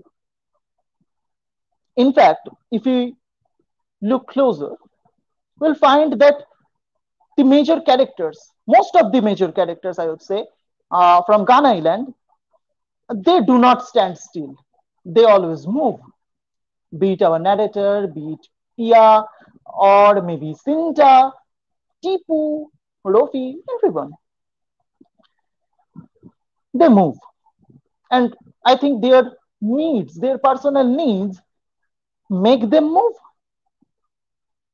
Our narrator Dean is settled in Brooklyn. He was an antique book dealer. Now, here comes again the motive of sustaining the historical past. Our narrator belonged to that industry. So, he was settled in Brooklyn, but he moves to Kolkata, his native land. Pia was brought up in America and she moved to India, Sundarbans, Odisha, where she did her research and she concentrated on the migration again, on the migration of the Gangetic dolphins, যেগুলোকে আমরা এখন শুশুক বলি হয় সেইগুলোকে। But yes, I'm now concentrating on the character of Rofi. Rofi wanted to migrate, right? And not only Rofi, there were many like him belonging to that age group, belonging to that class. So why and how they migrate? It is elaborately explained in the novel by Tipu. So now here we come to Newton's second law of motion, and that states that the rate of change of momentum of a body over time is directly proportional to the force applied and occurs in the same direction as the applied force. So, what is this applied force? Which causes this positive change in momentum? The answer is given by Tipu. It is internet, high-speed internet, 3G, 4G, and maybe 5G some years later. High-speed internet and maybe some smartphones as well. When Bhola hit the Sundarbans, I think there were not enough precautions taken by the civilians or the government. A few radio announcements or some newspaper report, and that's it. But now you see, you have literally been able to track the Amphan or the Yas in your smartphones, sitting in our rooms.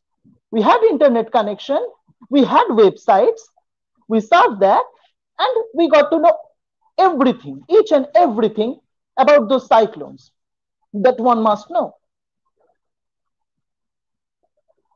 In the time of Manto, or even in the 70s, there were only a few privileged households, I would say, who had telephones.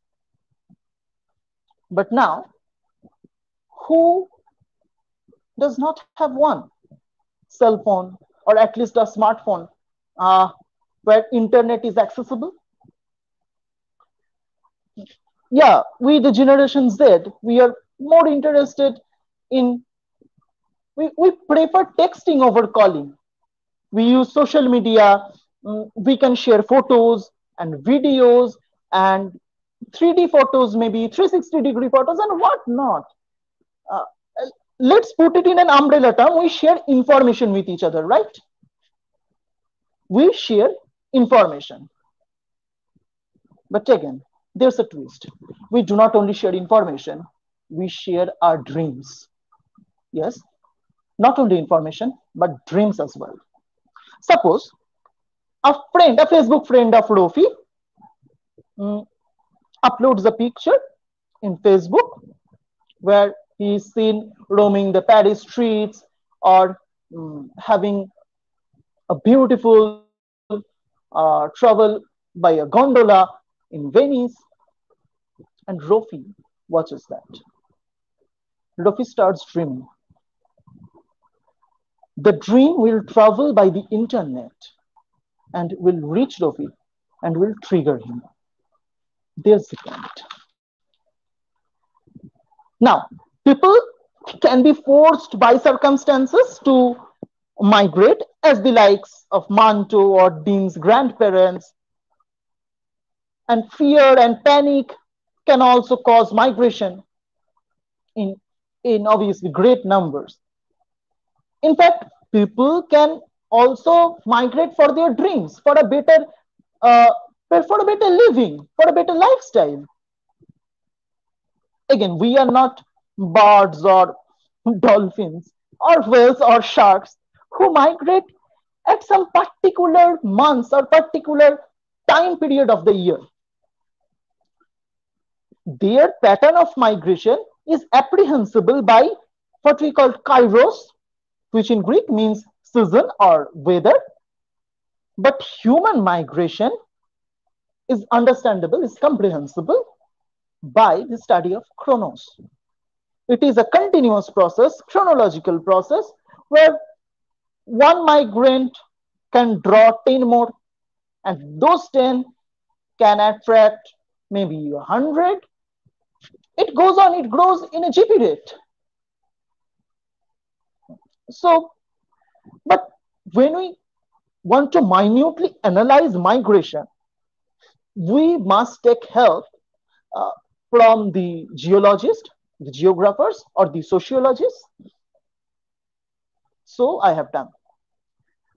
First up, we have Ernst Georg Ravenstein, a German man, geographer, who was probably the first ever to theorize laws of migration. In as early as 1885, he was studying inter-county migration in Britain after Industrial Revolution in 19th century England, in 19th century Britain. But surprisingly, his theory, or maybe some points at least from his theory, I find very relevant here. One, he says there is an inverse relation between distance and volume of migration. That is, most of the migrants prefer to move to only a shorter distance. Okay. But Ravenstein also states that when migrants go for a long distance, it is their preference to the large centers of commerce or of industries. We see in the novel Gun Island, there are women who emigrates from the Isla struck Sundarban to the center, the city, Kolkata. and they succumb to prostitution. They know that they have to do something for their for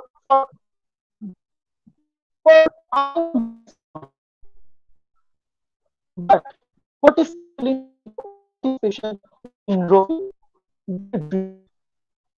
they want to cross the Mediterranean. They want to the European gateways.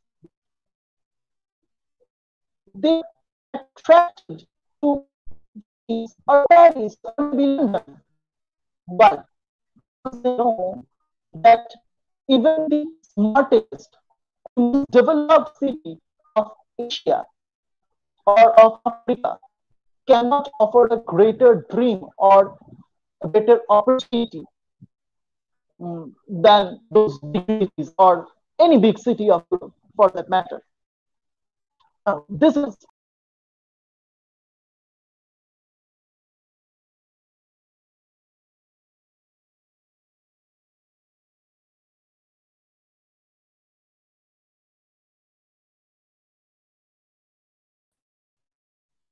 to the industrial areas, and this holds true for the people today.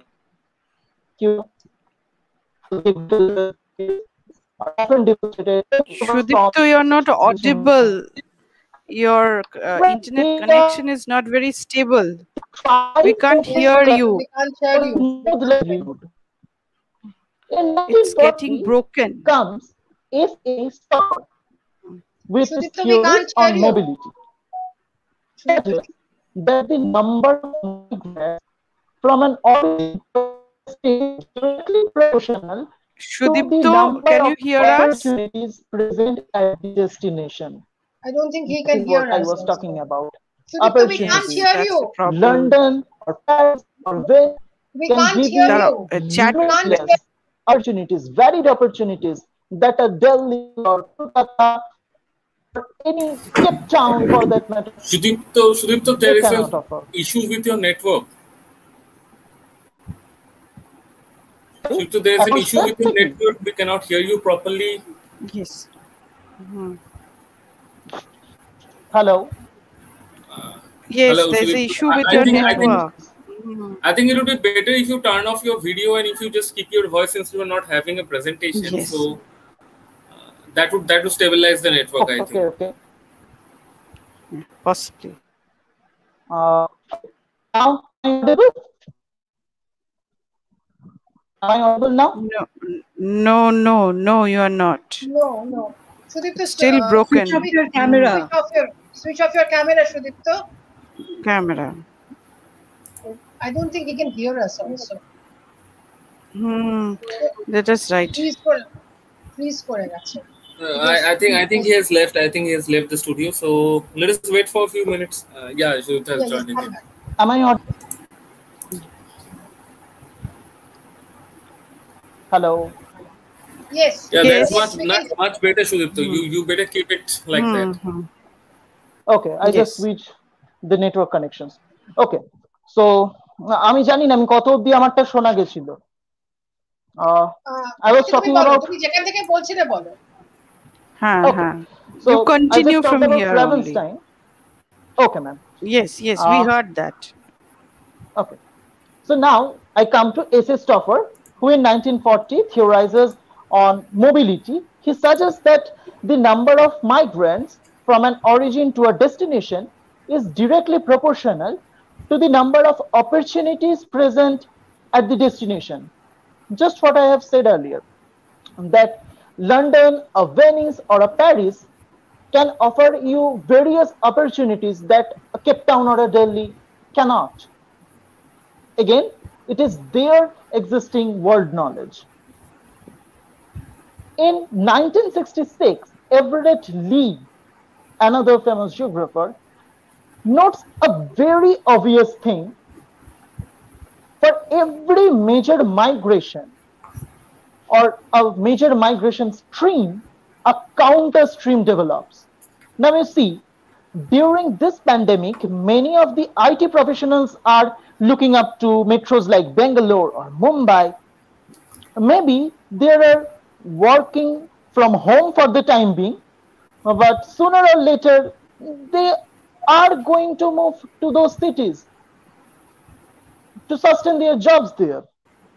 Now, we have parallelists in migrant workers who were living on those cities for years, and when the lockdowns are announced, they are hurrying back to their home. And this is called reverse migration. Why they are rushing towards their home? It is a question of identity. You see, Dinonath becomes Din, Piali becomes Pia, or Tutul becomes Tipu. And you know, the West has the power to rename anyone or anything from the Orient. Right. Reverse migration of Din or Pia helps invigorating their old official names, which were distorted when they were replaced.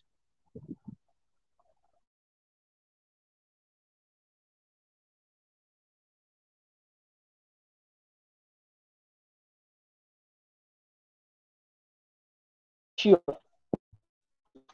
I don't hear any sound now. I think I've lost connection.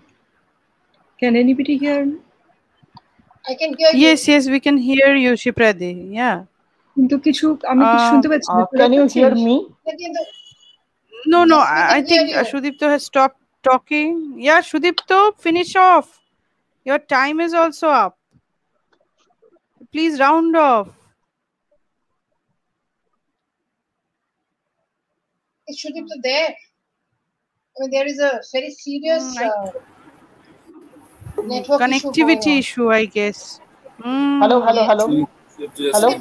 Sudipto, I will just round up in. I will just round up in 1 minute. Yes, please round off. Yeah. Okay. Finally, one thing we should not forget: when Dean or Pia they migrate, they do it legally with all these passports and visas. But when Tipu does that, he does it illegally. And sadly, this is more important in the history in making that we are discussing here.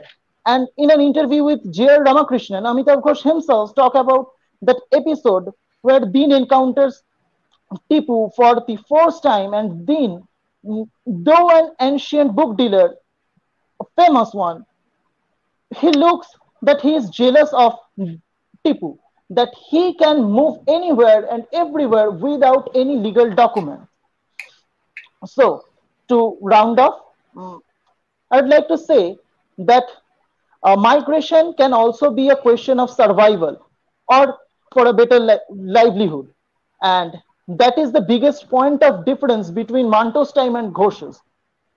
The people during Manto's time feared to move from where they belong to all the time. And now we, the Generation Z, do not fear moving. It is the world of traveling. It is the very difference between Toba Tek Singh and Tipu. And this movement of history is what I have tried to capture here. So I round off. Thank you. Okay. Thank you, Sudipto. We now pass on to two other speakers who are also our students from first year MA and they are in the second semester. They are Swarnendu Dam and Kashir Ali. Their presentation is entitled Reinvigorating Sociocultural History Through Textual and Visual Narratives, a Critical Study of Anandamot and Didilis Artugrul. You have 20 minutes for presentation. Thank you.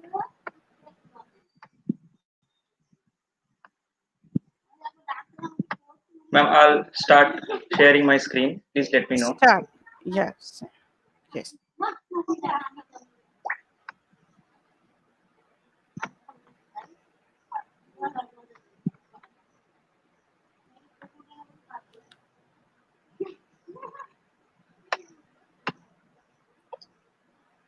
Have you shared your screen? We don't see anything. Yes, ma'am. Can you? Yes, it's okay. Yes, it's okay now. Yes. Just let me do it again. It's Yeah, there are too many windows which are.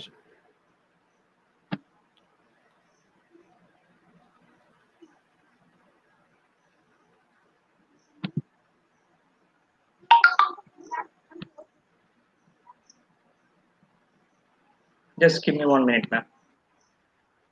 Okay.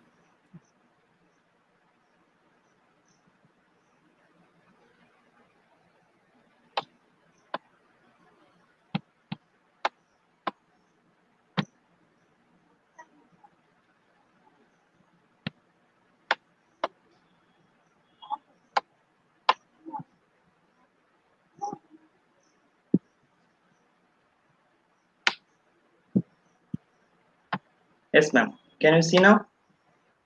There are too many No, windows. still. No, we don't Yes, see so anything. you have to Yeah, close some of them. It's okay. It's okay. It's okay. Kasid, okay, carry on, you carry just on. put it back. I will guide you right there.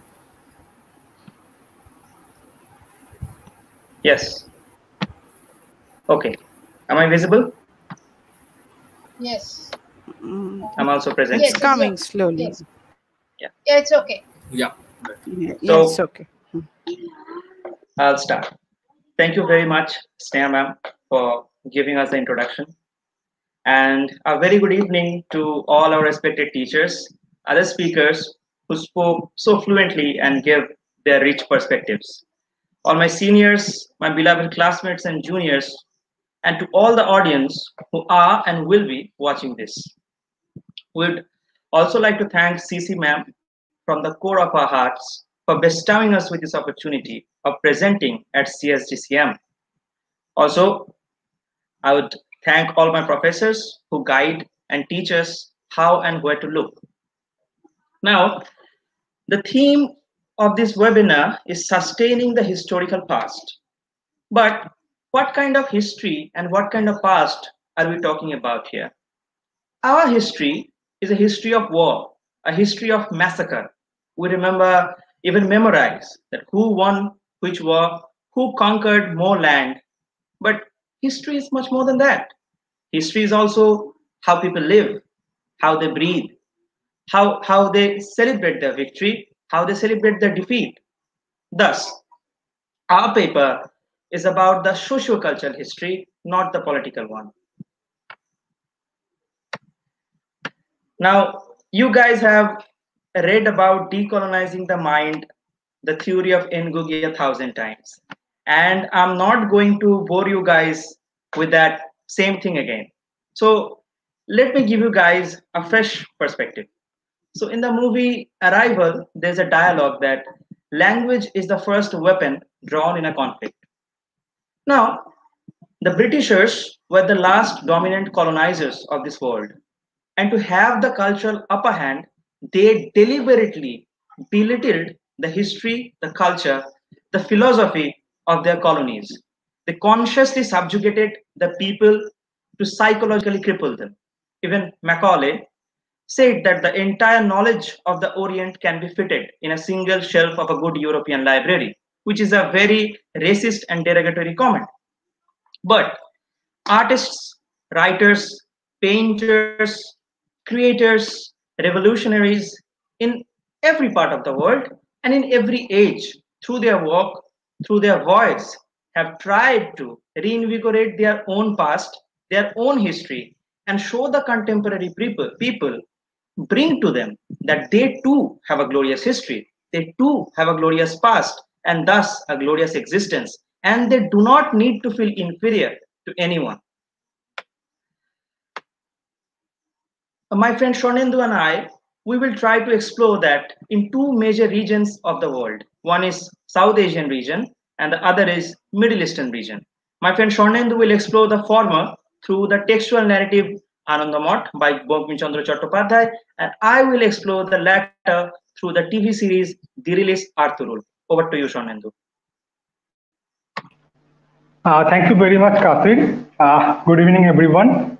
So, taking the cue from Kasir, I would like to continue. But before that, due to some internet problem, I think I am going to shut my video off so that you can hear my voice more properly.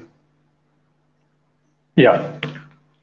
So, the 19th century discourse on Hinduism is often regarded as Neo-Hinduism or Hindu revivalism.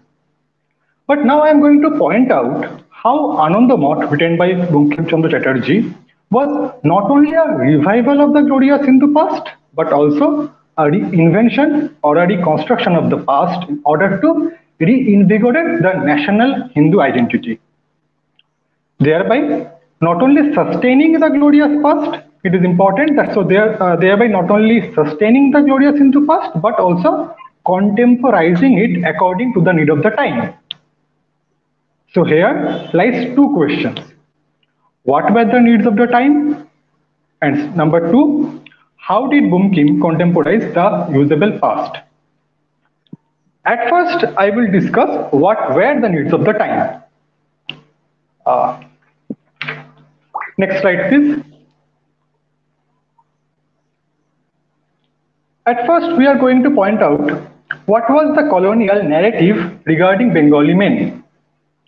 Narrative in the context of their prolonged subjugation, first by Mughals and then by Britishers.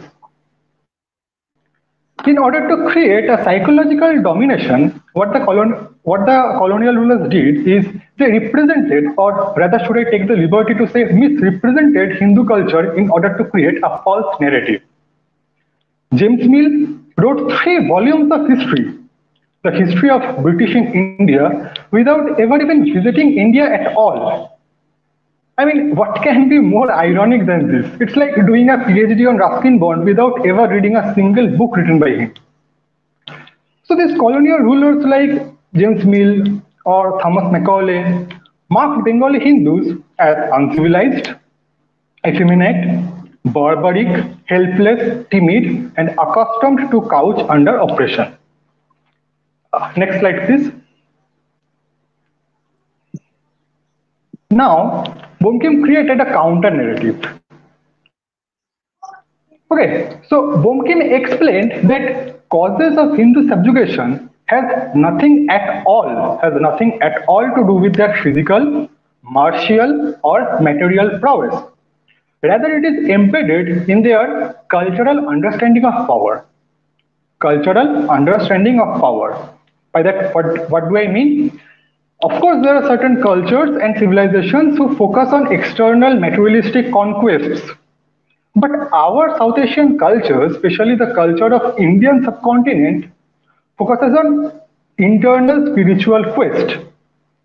So it's not about external, but internal. It's not about materialistic, but spiritual. And it's more of a quest than that of a conquest. Bankim also identifies westernization and implementation of English education in India as a cause of Bengali emasculation. Because colonial men, after going through those false narratives, started to think themselves as inferior to their colonial masters. So at this juncture, we can understand what were the needs of the time. It was mainly to counter the colonial narrative or the colonial discourse propagated by the then colonial masters. Next slide, please. So now the question comes, what did Bankim do? And how did he do? Well, Bankim, quote and unquote, writes back. Bankim writes Anandamot where he abrogates and appropriates the colonial historiography. Anandamot skillfully appropriates the potential of invented traditions and imagined community. We should not forget that his aim was not to establish the universal truth. It's very, very important. We must not forget his aim was not to establish the universal truth, but to create a particular history of the land by dint of his imaginative artistic imagination. And in order to do so, he employed 3 major tools, as you can see on your screens. Number 1, ascetic martiality. Number 2, myth of the nation as mother. And number 3, a new form of devotionalism. So by implementing these three tools, Bomkim contemporizes the past according to his need. So next slide, please. So now comes what is ascetic martiality at all? It's quite simple. It is embedded in the term itself. It's a combination of asceticism and martial prowess. During that time, there were during that time means during Bomkim's time, there were two popular notions of manhood. One was Brahmanical manhood, signifying asceticism, and another one was Kshatriya manhood, signifying martial prowess. So Bomkim did something very interesting, that Bomkim merges two contradictory figures from colonial narrative itself. Because in colonial narratives, we can find, as you can follow in 2.a, the popular wandering alms-seeking ascetic described in colonial narratives as idlers or frauds, যাদেরকে আমরা ভিক্ষু বলে থাকি. And number two, the revenue collecting warrior ascetics portrayed as bandits, murderers, and villains. Bomkim categorically merges these two figures, which we can find in colonial narrative as well, by doing this. Okay. So Bomkim, although there is no doubt that Bomkim promotes masculine valor, there should not be any doubt. But at the same time, he balances it with the values of justice, compassion, and forgiveness. So asceticism plus martiality comes ascetic martiality. Next slide, please. Now comes myth of the nation as mother.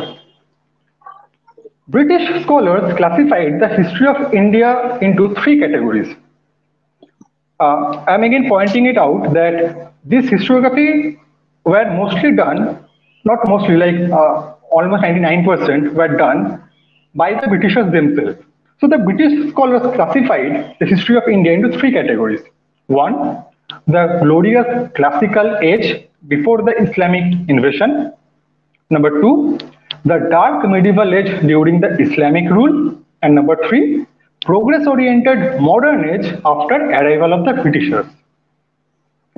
Now, Bomkim very cleverly used this understanding of history in order to create a national myth by using some iconographic representations.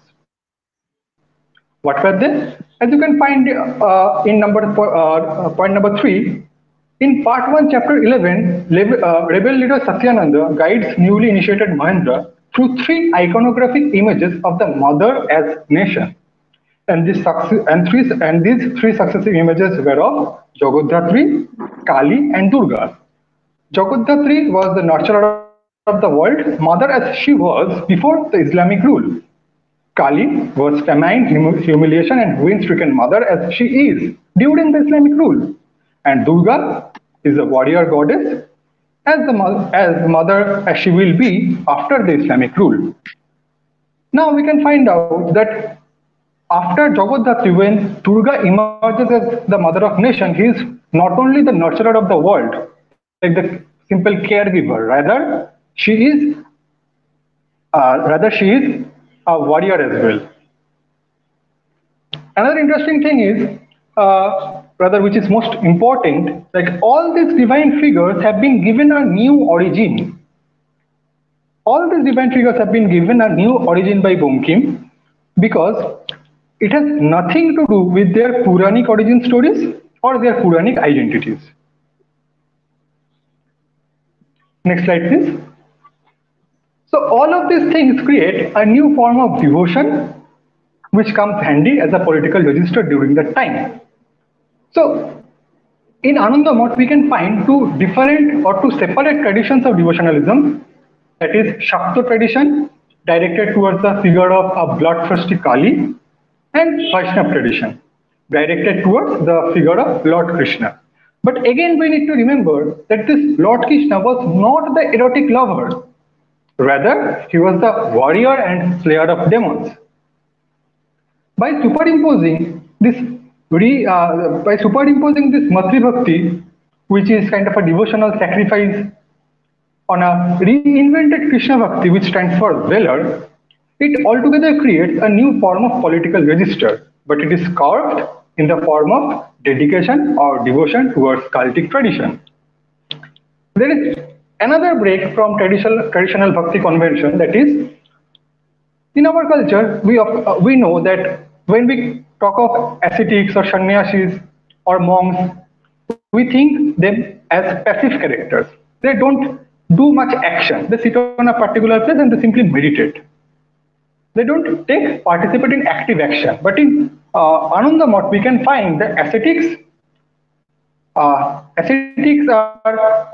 taking part in active action. And what was the action?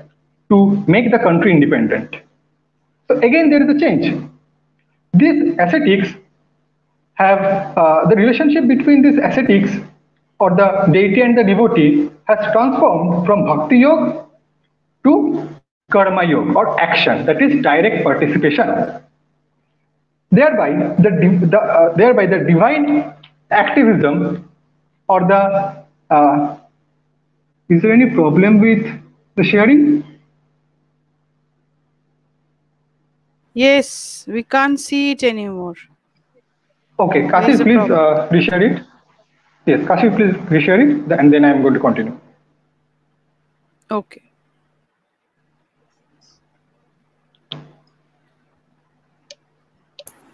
I think Kasir is not connected. Yeah. Okay. So I think I should continue. You continue with the paper. You can continue, Shanendu. Okay. I'm going. Yeah. Yes. So as I have said that this divine form of asceticism, activism, or divine intervention, we cannot find divine intervention anymore in Ananda Math. Because as we can find that it is the Santans who have taken the pledge to make the country independent. It is not Ma Kali or Ma Durga who will come from heaven and they are going to participate in those acts. So again, the relationship between the deity and the devotee has been changed according to the need of the time.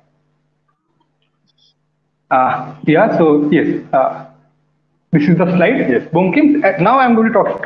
Now I am going to talk about Bankim's achievement in Ananda Math. So Bankim's. Ma'am, your audio is.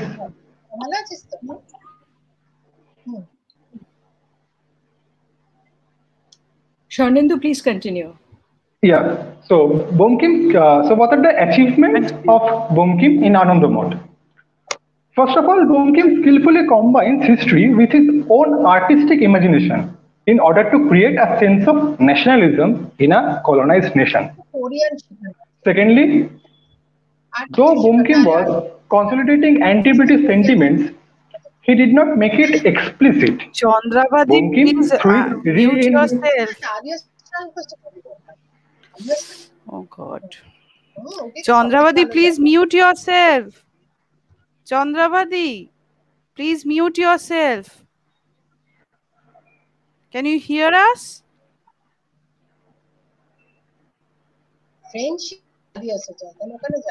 Oh, Chandravadi, please mute yourself. Yes. We can hear your phone. Yeah, please. Yeah. Okay, now Kasir, sorry, Swanendu, continue. Yes, yeah. So as I was saying, the first achievement of Bankim, we can say that Bankim skillfully combined history with his own artistic imagination in order to create a sense of nationalism in a colonized nation. Secondly, though Bankim was consolidating anti-British sentiments, he did not ever make it explicit. Bankim, through his reinvented socio-cultural past, could camouflage the whole patriotic sentiment. Thus, British officials literally failed to understand whether Ananda Math is a political novel or a reinvigoration of the socio-cultural past. Now I would like to conclude my presentation. Next slide, please. That though there are certain achievements of Ananda Math, and we all consider it to be the first historical novel of India, But again, there are some controversies around Bomkim and Anandamot. The first is definitely Bomkim believed that British rule was still beneficial for the Indians as a pathway towards intellectual development and knowledge of natural sciences. And the second, war against Muslims would recreate a pattern of masculinity, heroism, and Hindu idealism that would enhance future nationhood. So, the commonest allegations against Bomkim after 140 years are firstly, was Bomkim a Hindu extremist? Was Bomkim an anti Muslim? Was Bomkim a British apologist? And most interestingly, was Bomkim the predecessor of Sangh Parivar's Hindutva ideology? Now, for the time constraint, definitely I cannot delve deep into all these controversies, but through my presentation, I would like all of you to think about it and to start your own research. So that much from my side. Kasir, over to you.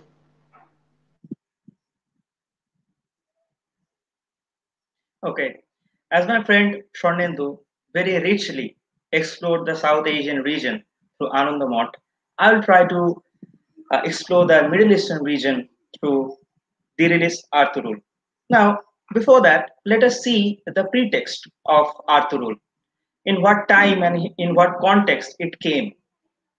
So, in contemporary popular culture, there's hardly any Muslim representation. There's hardly any film or work based on the lives of Muslims. Muslims play very minor characters, and when they play the protagonist, they are the bad guys or the terrorist or just a brainwashed suicide bomber. Or in the Bollywood movies, they are just the mafias who runs the Mumbai underworld. So Muslims all around the world do not relate and find themselves in this culture. They suffer an identity crisis. They ask themselves, do they even belong here? This exactly sets the pretext of the Turkish television series Diliris Arturul, or translated as Resurrection Arturul.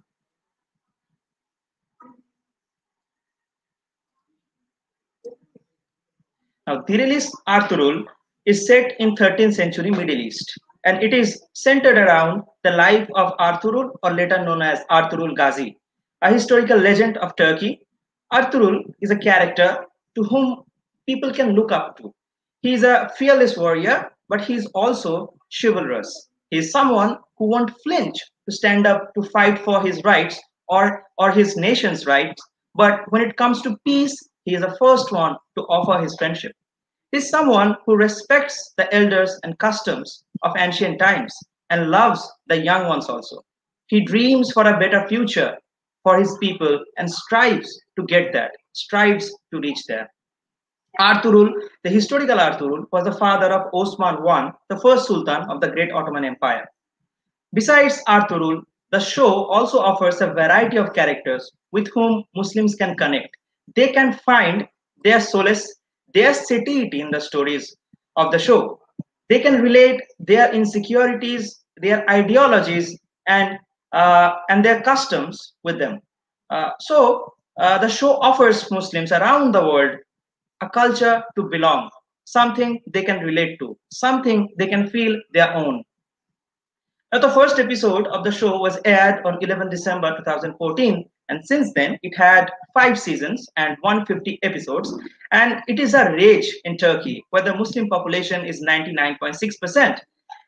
In 2020 Ramadan, the show was dubbed in Urdu and was aired in Pakistan's official government channel PTV. And the first episode has 5.5 million views. So you guys all can get an idea how popular this show is. Now, the show is not only popular, but also digs quite deep and presents us with the vibrant culture of the then 13th century Ottomans. For the show, 16,000 square meters of area was used with a dedicated zoo, and a village was made up for shooting, and also part of the castle with its own dungeon, with its own rooms and all. The series glimpses in the tribal culture and its multifaceted modes of war: peace, happiness, and even sorrow. We can see the tribal, if we see the show, we can see the tribal cuisines, their eating habits. We see that in every feast, every people bring their own spoon, which is very typical of that time. We see their dressing style. Now, for this show, 8,000 costumes were made from scratch, and every woman, especially the elites, and every male have their own headgear. The women have their own dressing style, have their own fashion, and the men have their own Kai hat. Kai is their tribe name, so it is known as Kai hat. So the moods of celebration and mourning, the moods of how they celebrate their victory and their defeat, they all have been typically depicted in their peculiar ways in their show. But for me, what stands out, what goes beyond this culture, is that their philosophy. Now, the picture I have used in my presentation, it is the picture of the actor who played Ibn Arabi. Now, Ibn Arabi is a historical figure. He is from Andalusia, the modern day Spain. Ibn Arabi becomes the spiritual leader of Arthur, a spiritual guide of Arthur. And he guides Arthur whenever he is in distress. Ibn Arabi shares his wisdom and quotes from Quran and Hadith, which are the two major books of Islam. And whenever Dirilis is in distress, or whenever Dirilis needs guidance, he seeks the advice of Ibn Arabi. And when Dirilis fails, when Dirilis is sad, Ibn Arabi says not to lose faith and have trust in the Almighty, and keep striving for his dream, keep striving for his dream, for a better future for his people. Now, this only a representation of the Sufism, of the effects of Sufism that was evident in 13th century culture, not only on Muslims but also on non-Muslims. Now, the show is so popular that Pakistan's Prime Minister Imran Khan urged his youth of his country to watch this show rather than watching the Western culture and learn some Islamic values and customs from it. Even the president of Venezuela tweeted about this wearing a typical Kai hat. Turkish President Recep Tayyip Erdogan, he himself visited the shooting site several times with his family. It is hugely popular in Pakistan, India, Bangladesh, Azerbaijan, Jordan, which is quite predictable because these, apart from India, most of the countries are Muslim-dominated countries. But it goes beyond it, and it is popular in 136 countries all around the world, according to the producers. Now, what interested me most is the representation of women in their society. Now, contrary to popular beliefs, where Muslim women are believed to be oppressed, they are always behind the parda. They don't have their say. They don't. The Muslim society doesn't value them. But in the show, we see the speakers, the women characters, not only play interesting and important part in the show, but also in then society. They are wise counselors, and most of their predictions come true in the show, which the males of the society avoided.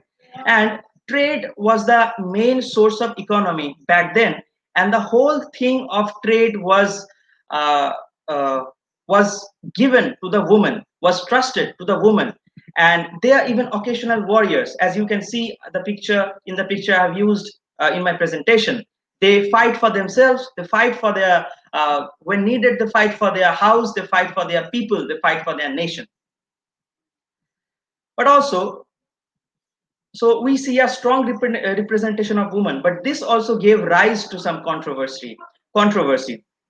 So, although it is far from the explicit nudity of Western media or in any international media, the show still shows a woman in some scenes without their headscarf, and a little bit of free mixing is also there when the actor and the actresses meet in private, which is a little deviation from the strict Islamic law known as Sharia.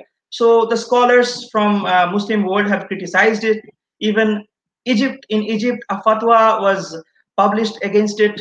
It is banned in Egypt and Saudi Arabia. And Zakir Naik, a famous Muslim scholar, he said that although it is better to watch this show than watching the Hollywood movies, as it shows the explicit nudity, but it is still not advisable because it is still not 100% halal. Now, religion. The reason the show become so popular is religion. Religion owes a big part in the cause, in the result of the popularity. Now, in then Ottoman society, Islam was the dominant and probably only religion, and it is the base of all their superstructures. From their religion, Islam, they superstructured their values, their customs, their ways of punishing, their ways of trading, their ways of laws. They celebrated and defeated according to Islam, which instantly connected the Muslims around the world and invoked a religious sentiment. Now, they also uses words like Alhamdulillah, Inshallah, and they offers namaz regularly. So it has invoked a religious sentiment, and all over the Muslims from all over the world connected with that show easily.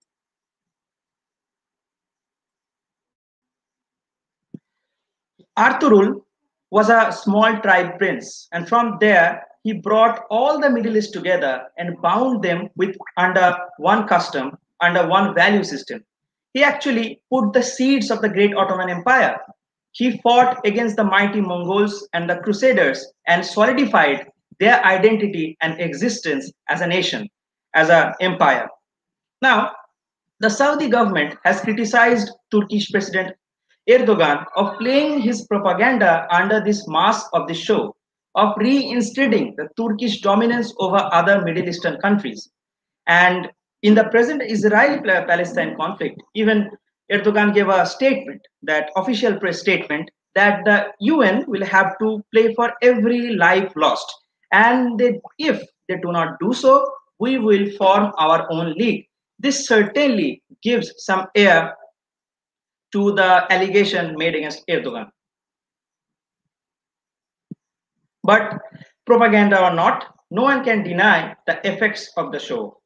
This show gave Muslims, not only in Turkey, but all over the world, something to look forward to, something to hope for a better future. It is more so relevant in present day where Muslims are oppressed all over the world, be it Rohingyas in Myanmar or Uyghurs in China or in Sri Lanka or in France, when Muslims get fined for for openly practicing their faith.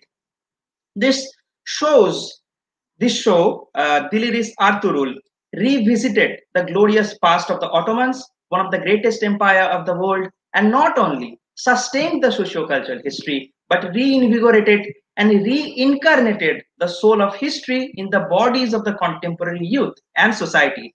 And they are swept off their feet with a nostalgia and a fascination for their past. As Burak Ozektin, professor of Istanbul University, he said that they are in a way rewriting the Ottoman history for the current Turkish people, motivated with which is known as Neo-Ottoman cool or Neo-Ottoman nationalism. They dream for a better future, a future out of their present misery, out of their present horror, which they can live and where they can live and practice their faith, keeping their heads high. Because the public received the show so well, the producers are already in the second season of its sequel named as Kurulus Osman, or Establishment Osman, which is based on Osman I, the first Sultan, and also the son of Ertuğrul Gazi and the first Sultan of Ottoman Empire. So that's it from my side. I'll invite my friend Shornendu once again to sum up our efforts with a few words. Up to you, Shornendu. Thank you, Kasid. So as you could see, Kasid and I have taken two different modes of narratives. One is textual and another is visual.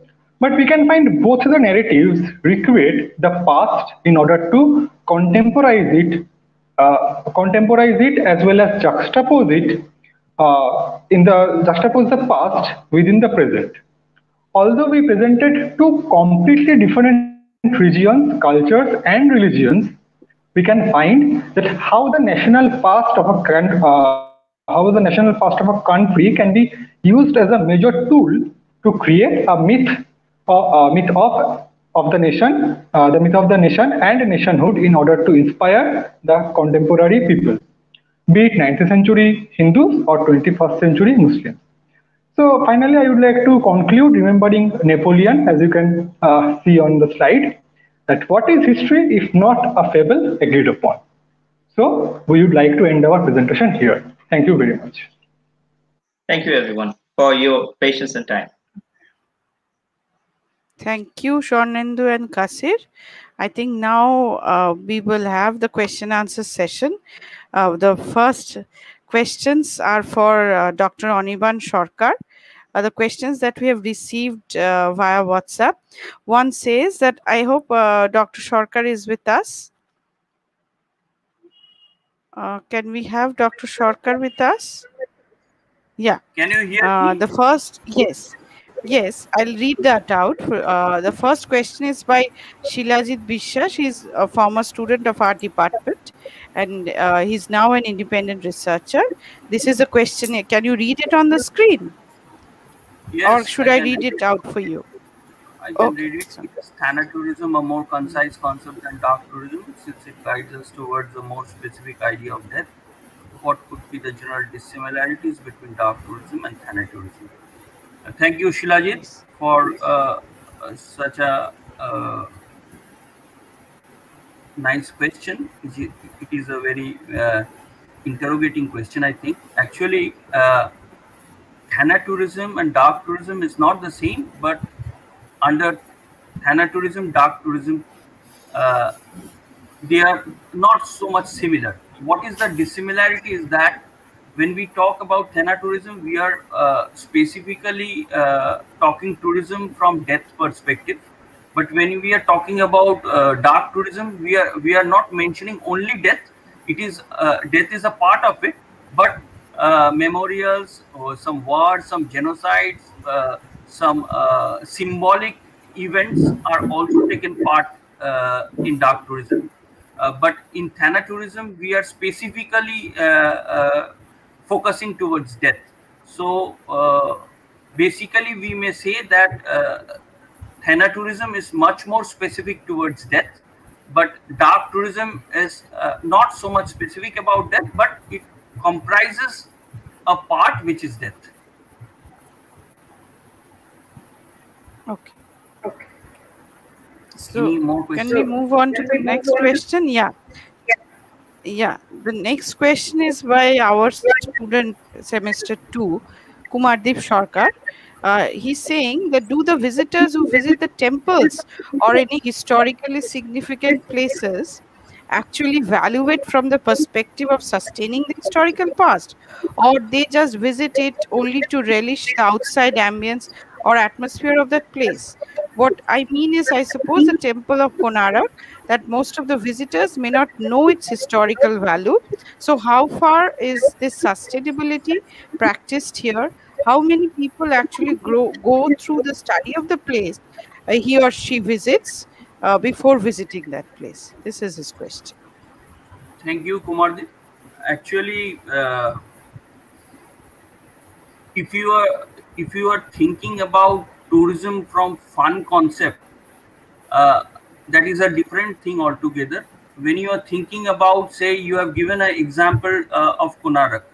So if you don't understand the history behind building the Konark, why that Konark was built, what is the Hindu deity which is being worshipped there, what is the historical relevance of Konark temple.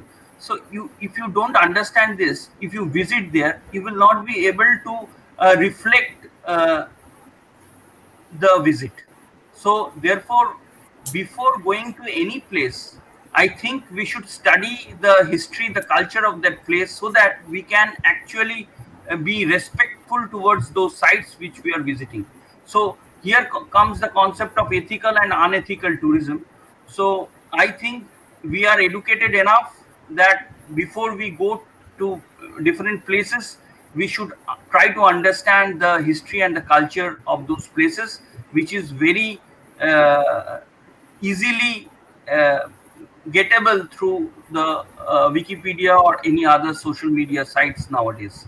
So I think to make it much more ethical, we should learn the history, the culture of those sites first before going to visit those places. Otherwise, swimming in Puri beach and visiting Konarak temple will be same. Thank you. Okay. So has anybody else got any questions for Anirban, Sarkar, or for the other speakers? Then I can move on to the questions. There's one question for Kasir and another one for Shudipto. So is Shudipto with us? I have a question for Namrata, which I'll ask at the end. Okay. Okay, okay. So I'm asking this question to Shudipto.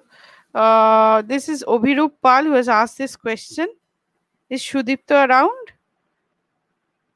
I can't see Shudipto. Is Shudipto around? No. Okay, I think I move on to that other question that Obhirup has forgot for. Yeah, Shudipto is here. Okay. Yeah. Yes, okay. ma'am, I can hear. Now, Shudipto, the question for you is that in Longfellow's poem, The Slave's Dream, there is also a smell of uncertain identity and displacement from his native land. And then can you relate that in your speech referring to death is the ultimate identity? And I think he's basically trying to asking you to compare the transatlantic slavery experience with that of migration. Is it possible for you to do that? Okay. Can I add a question to Shudipto with that, Sneha?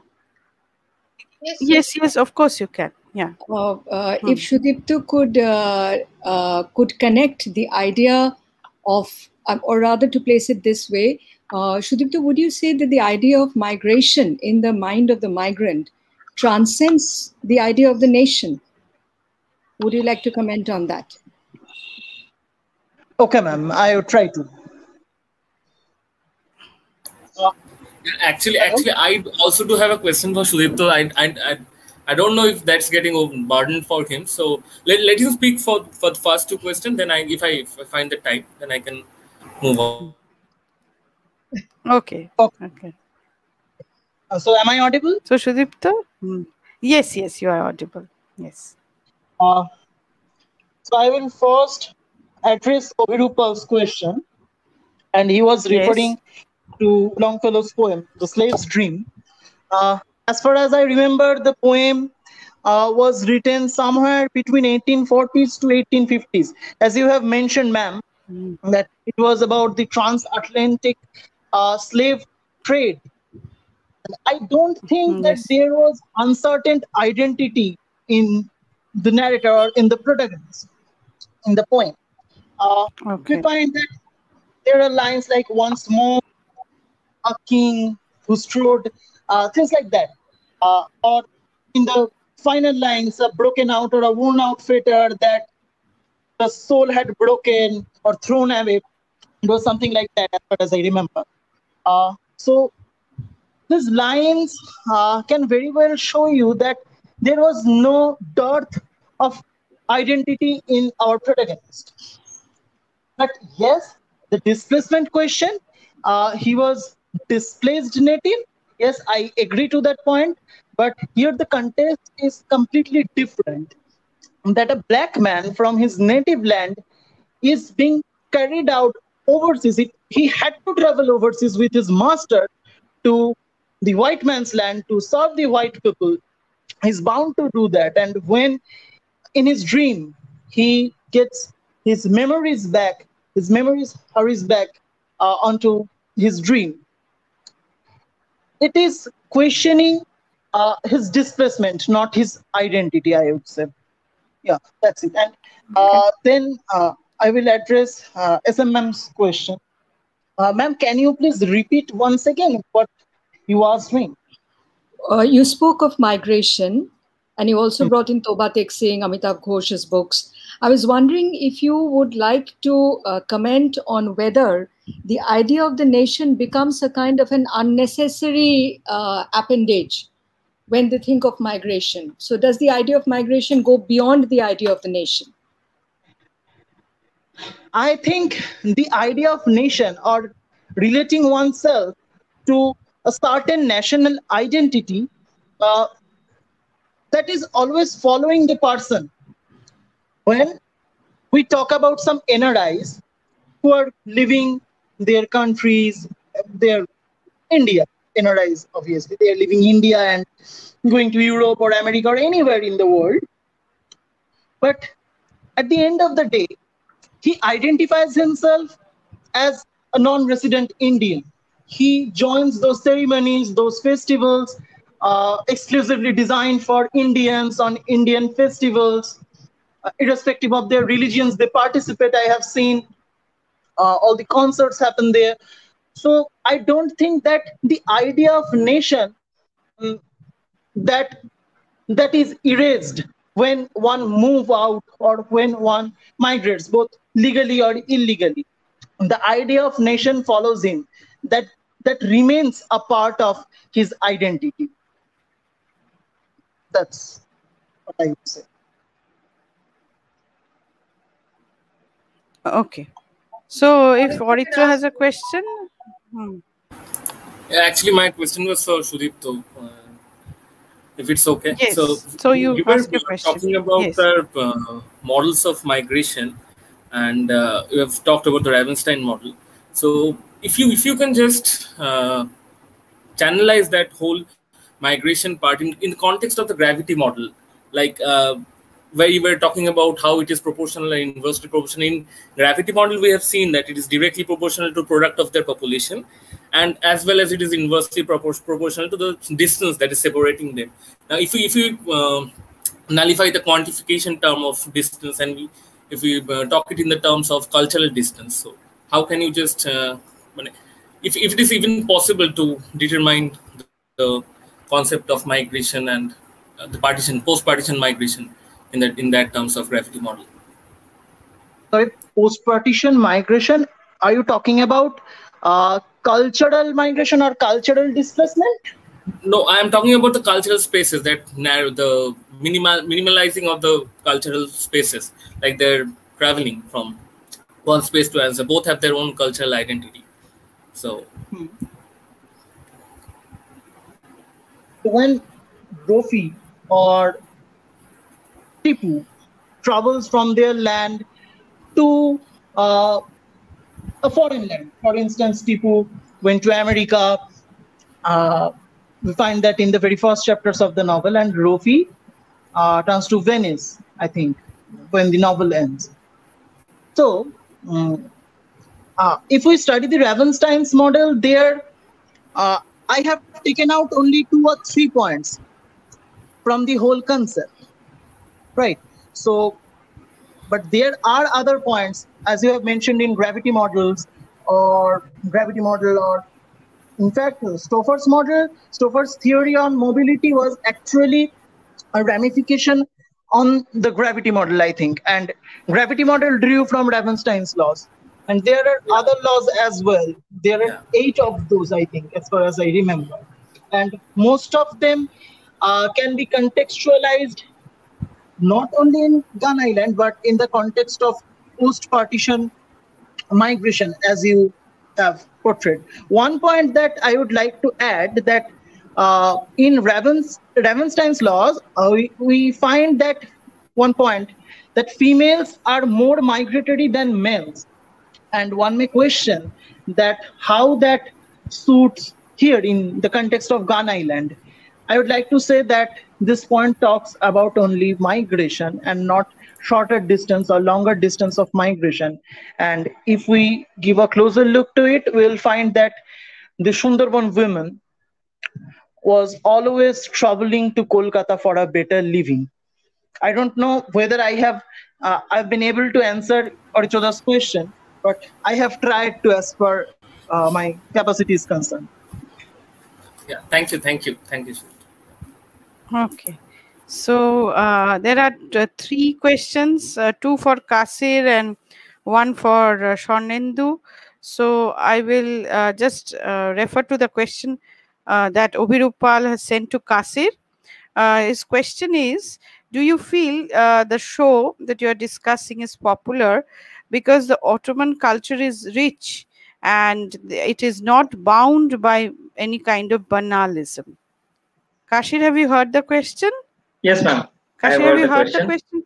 Yes. Yes, So ma'am. this is one question, and there is another question which I will tell you. First, you respond to this.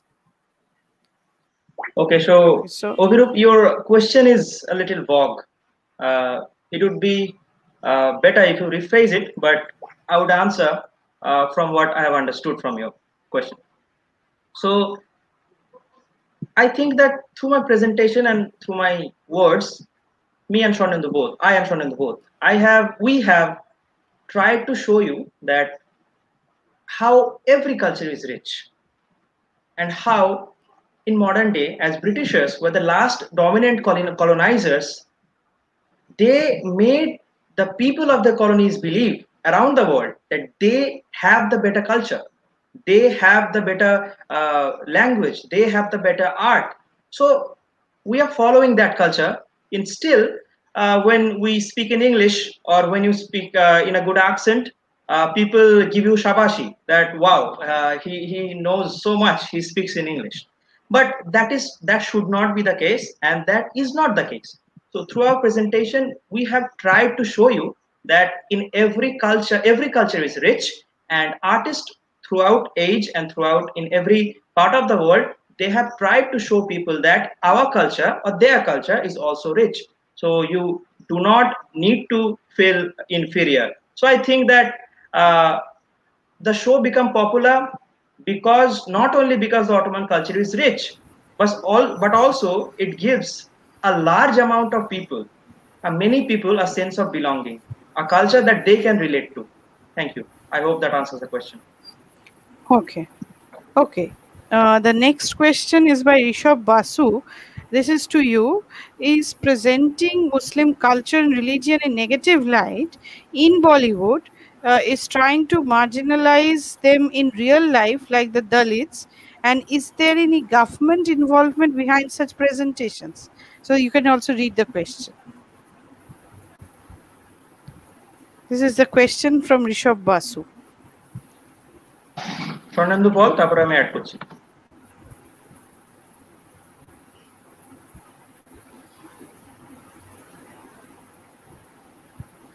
This is a question, I think it's for you. Swarnendu also has some questions. I will refer to them. So if the question is for me, yes, it's for you. What you have asked, it's a very tricky question and a very, I can say, expected question. Now, the show Dirilis Arturul is a conscious production by Turkey. It was aired and produced by TRT, which is the official media house of Turkey. And coming to your question that in India, does presenting Muslim culture and religion in negative light affects people? Definitely it does. Because like our body becomes what we eat, our thinking becomes what we read, what we see. So we think through the perspective, we think through the tunnels that we are provided. So yes, if in the tunnel a particular thing is shown in a negative light, then we will see that in a negative light. And coming to the second part of your question, the government involvement, I have seen very little films and read very little number of books. So I think I'm not eligible enough or knowledgeable enough to justify or to get a say or to comment on that, your second question. Thank you. Okay, so there's another question that Ambarish Upadhyay, one of our former students, has sent for you. This is, can we really differentiate between political history and cultural history so you can read distinctively while analyzing the history of a country? So this is also for you. Then for Swarnendu, I have two more questions and one common question again for both of you. Thank you, Ambarish, so for asking me this question. Thank you, Amborisda, for asking me this question. Well, as it often happens with religion, that spirituality and religion. So, spirituality is the connection between a man and God directly. But prophets or messengers in every religion or great wise men have come in history to offer them a path, that in this path or through this path you can reach God. So, as soon as he offers a path, he can then manipulate the path, he can then build fences around it. So some political some religious dharma gurus, they kind of tweak the path according to their need. Now the line gets blurred. So it happens with political and cultural history also. I used religion as an example. The same thing happens with political and cultural history also. And politics is a prominent part of any culture. So I don't think you can really differentiate two things entirely. I would say that two things are interwoven with each other and they complement each other rather than posing a contrast. I hope that answers the question. Thank you. Okay, so now to Swarnendu. Ambarish also has another question for you, which you can read.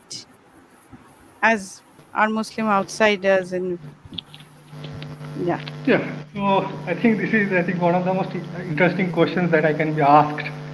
I'm very glad that you have asked me this question, because there is a common notion that, as I have also mentioned in my PPT, that Bankim is somewhat kind of a Hindu chauvinist or anti-Muslim. But you need to understand the context that when Bankim is writing his novels like Anandamata or Rajsingha, Sitaram, all these novels are historical novels. So when Bankim is thinking of history, he is trying to, as I have said, he is trying to reinvigorate the Hindu culture, and it is not that he has invented on his own, because it is in the British historiography. The British historiography was that during after the invasion of Muslims, the medieval time of India, it was a dark age. Before that time, the age was classical age of Hinduism, that is the Aryan, during the Aryan civilization. So Bankim is trying to reinvigorate that past, and when he is talking about past, he is particularly mentioning about Hindus. But if you read Bangladesh's Krishak, there he has particularly mentioned that he is talking about not only Hindu peasants, he is also talking about Muslim peasants. Even in the song Bande Mataram, which is labeled as a Hindu song, there you will find that 7 million hands. So when he is referring to 7 million hands, it is both of Hindus and Muslims. So I would like to say that when Bankim is thinking about the past, he is definitely talking about Hinduism, and as he is known as Hindu revivalist, so he is talking of that. But when he is considering the present, when he is talking about the present issues, he is definitely considering both Hindus and Muslims. And there is a paper, I have forgotten that by whom it was written. I just read it a few days back. There it was written that in Bankim's imagination, there were two kinds of Muslims. One who were indigenized, like those who think India, Bangladesh to be their own land. And there were another kind of Muslims who thought, who considers themselves as invaders. So they thought that they are invading and they will loot the money. So definitely in Anandamot, the Nawab is that kind of invader, kind of a appearance we can have. But in Bangladesh, Kishok, and even in the epilogue of Rajsingha, we find that he is saying that I am not, Bankim particularly pointing out in the epilogue of Rajsingha that it is not something that I am writing against Muslims, and it has a political definitely agenda to revive the Hindu past. So I think I have answered your question. Okay. But Shilajit also has another question for you. Shilajit's question is, how far Bankim's attempt to reinvigorate the Hindu nationalistic zeal was successful in the course of history, as later scholars like Tagore and Sharat Chandra, they depended on a more secularist view. So your views on this? So as I have said that, yeah. So Shilajit, thank you for the question. And as I have said that the question of secularism comes because when Rabindranath Sharachandra is writing, he is writing about the present. Even when Bankim is writing about the present, I'm again repeating, when Bankim is writing about the present, he is considering both Hindus and Muslims. Okay, and as you have said, the secularist narrative, or the question that comes whether it is something linked to like Hindutva ideology or that kind of thing, like what secularism comes from that whether Bankim was a Hindu chauvinist or Hindu extremist. We need to understand that we are now considering history after 140 years. Bankim has no clue that what is going to happen in next 50 years or 60 years time. And now we are considering it after 140 years, considering all the political movements in India and all the political things that have happened and the ideologies that are prevailing. So if we consider all these things and then go back to Bankim and say, you are extremist, you are chauvinist, I think we need to contextualize the text, all of his writings in a particular proper manner. If we contextualize it, I'm again saying that context is important, that in which context he has written. If we contextualize the text, I think there will be very less scope of you thinking, because when I was reading Anandamath, I also had the same view that it is anti-Muslim. It cannot be anything other than that. It is anti-Muslim. It has to be anti-Muslim. So Bankim is also anti-Muslim. But when I have spent like 15, yes, ma'am. Yes, ma'am. Carry on. No, so, I think yes, when I Debanjan also has a question for both of them. There is one point that I would like to mention, and something that I, also mentioned when I taught Anandamath to you, that Bankim did not want to offend the government, the British government. He himself was working under them. So, he was taking it in past, like he has considered the effete Muslim Nawab to be his immediate target. But he says, Ashwathananda says that this is only one part of the larger battle that they were fighting, and the ultimate, one has to prepare for that battle. So this is one step, and then this is a kind of a preparation for the larger battle. So and the way he was kind of using different Hindu icons, it was also quite quite effective in kind of hoodwinking the British people. This book was not proscribed.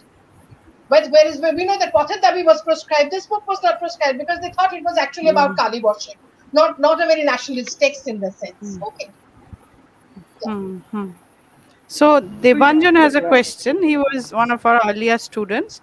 For both of you, can you two comment on how religious faith has been used by both these texts in recreating historical pasts? And does these two texts present some secular vision as well? So this is his question. For both Kasir and Swarnendu. Okay, so so have you heard the question? Yeah. Yes. So I'm going first. Okay, so when it comes to faith, yes, Anandamath is all about faith. It is all about regaining the faith that we all have lost. Like that in that contemporary time that I have said that Britishers had propagated their own kind of a narrative that Bengal is effeminate, they are not manly enough, they cannot fight back. So yes, so in Anandamath there is everything is about faith and bringing back that old time. So there has definitely scope for faith. Particularly in Anandamath, is there any scope for secularism? I will say no. There is no scope for secularism. According to my reading, there is no scope for secularism in Anandamath because that is not the text what it is meant for. And as I have said, that it is a historical text, and you cannot simply think that a Hindu sannyasi like Satyananda, all these are Hindu sannyasis. So how can they be like seculars? Because they are Hindu sannyasis. They have to say Bonde Mataram in their own context. We cannot expect them to be seculars because they are Hindus and they are Hindu sannyasis and they are propagating Hinduism. So definitely there is no scope for Hinduism. There is no scope for secularism, particularly in Anandamath in that text. Yes. Continuing with Swarnendu, I think religion is a very fundamental part of every society. And your second part of the question, that is it secular also? So I would use a FB comment, which is a very cliche, that a no comment is also a comment, and a quite strong one. So if you say that A secular view. The secular view is also a kind of religion. It is not any religion, but that blank space also some a space. It is not empty. So, and but in the text, the release in the TV series, the release Arthurul, we can clearly see that there is a strong Muslim base, or everything they breathe Islam. So no, there is no secular view. I hope that answers the question. Sneha, So, may I refer one book, one document to Kasir and is yes? Please, ma'am. Yes, of Please, course. ma'am. Yes. Since Kasir, Sharnindu, Kasir and you, since both of you are talking about the making and the remaking of history, I would ask you to take a look at the other source, which also Bunkim is supposed to have used, a source in Lalgola, where he was hiding, not hiding, but where he was staying for some time when the political situation in mainstream Bengal got a little too hot for him. And there, the kind of statues that he saw, the broken ruins that he saw, from where also he sourced these ideas of Maja Chilen, Maja Hoechen, Vande Mataram, etc. It will just give you another idea of how an even older history was remade by Bunkim, just as we are rereading Bunkim right now. Yes. Thank you, ma'am. Thank you very much. Okay. Thank you. I have a question for Namrata. Is Namrata there? Is Namrata with us? Yes, ma'am. Yes, Namrata, you're talking about sustaining the history of Park Street, but you focused only on the symmetry of Park Street. So are you using it as part for the whole, or your focus was meant to be on the symmetry? No, my focus was meant to be on the symmetry because of this particular text. With Park Street and with very many more literary texts and all, we could definitely expand on this. But because I took up this text, so it was solely on South Park Street Cemetery. On the symmetry. Okay. Yes. Okay. Yes, Shiprati has a question. Namrata, thank you for a very, very well done paper. That was a very, very interesting paper. I wanted to know if this this very careful selection of a few graves, which would be preserved, which you spoke about, did the archaeological society give any reason for which graves they were choosing and which graves they were not? Was there any reason specified in the document?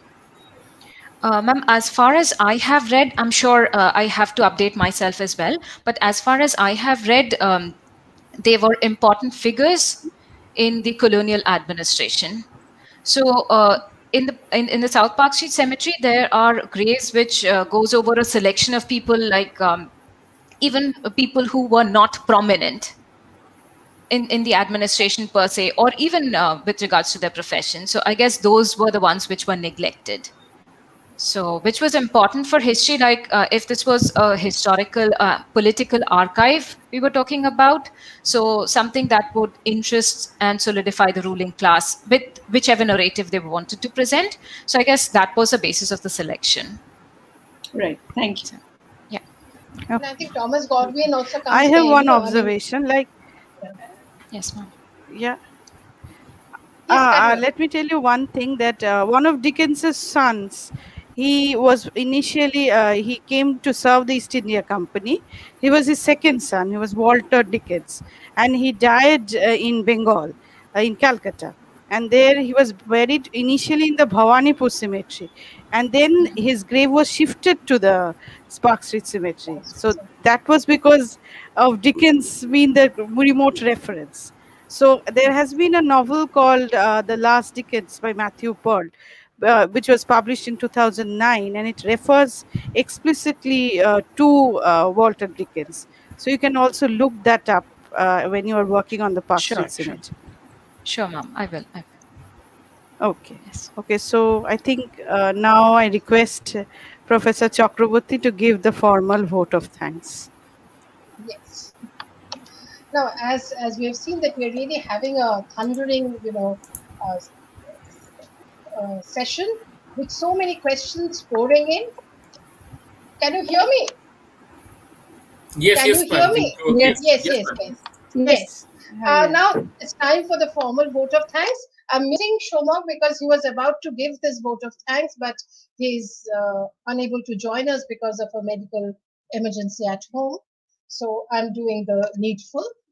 We definitely had a very enjoyable and thought-provoking evening, needless to say.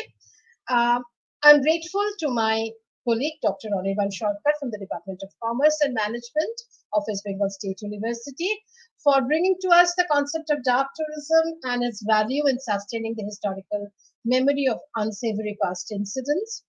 I would like to thank Namrata Chaudhuri, Shudipto, Sharnendu, Kasir for their enthusiastic participation and highly commendable contribution to today's discussion. I'm grateful to my colleagues at the department for their cooperation. We are always thankful to our dedicated technical support team of CSGCM, Auditro, Akash, Shudipto, Shirajit, and Audrija. A special note of thanks is due to Auditro, who has reorganized the whole event on StreamYard as Google is down for the past few days. Our heartfelt thanks are always reserved for our audience, whose support is invaluable for running any program. I would end this vote of thanks with an appeal to the viewers to join the Facebook page of the Center for future updates. Thank you very much. Thank you. Thank you and goodbye. So Yes. now we end this So, session. Yeah. Yeah. Thank you and Goodbye. goodbye.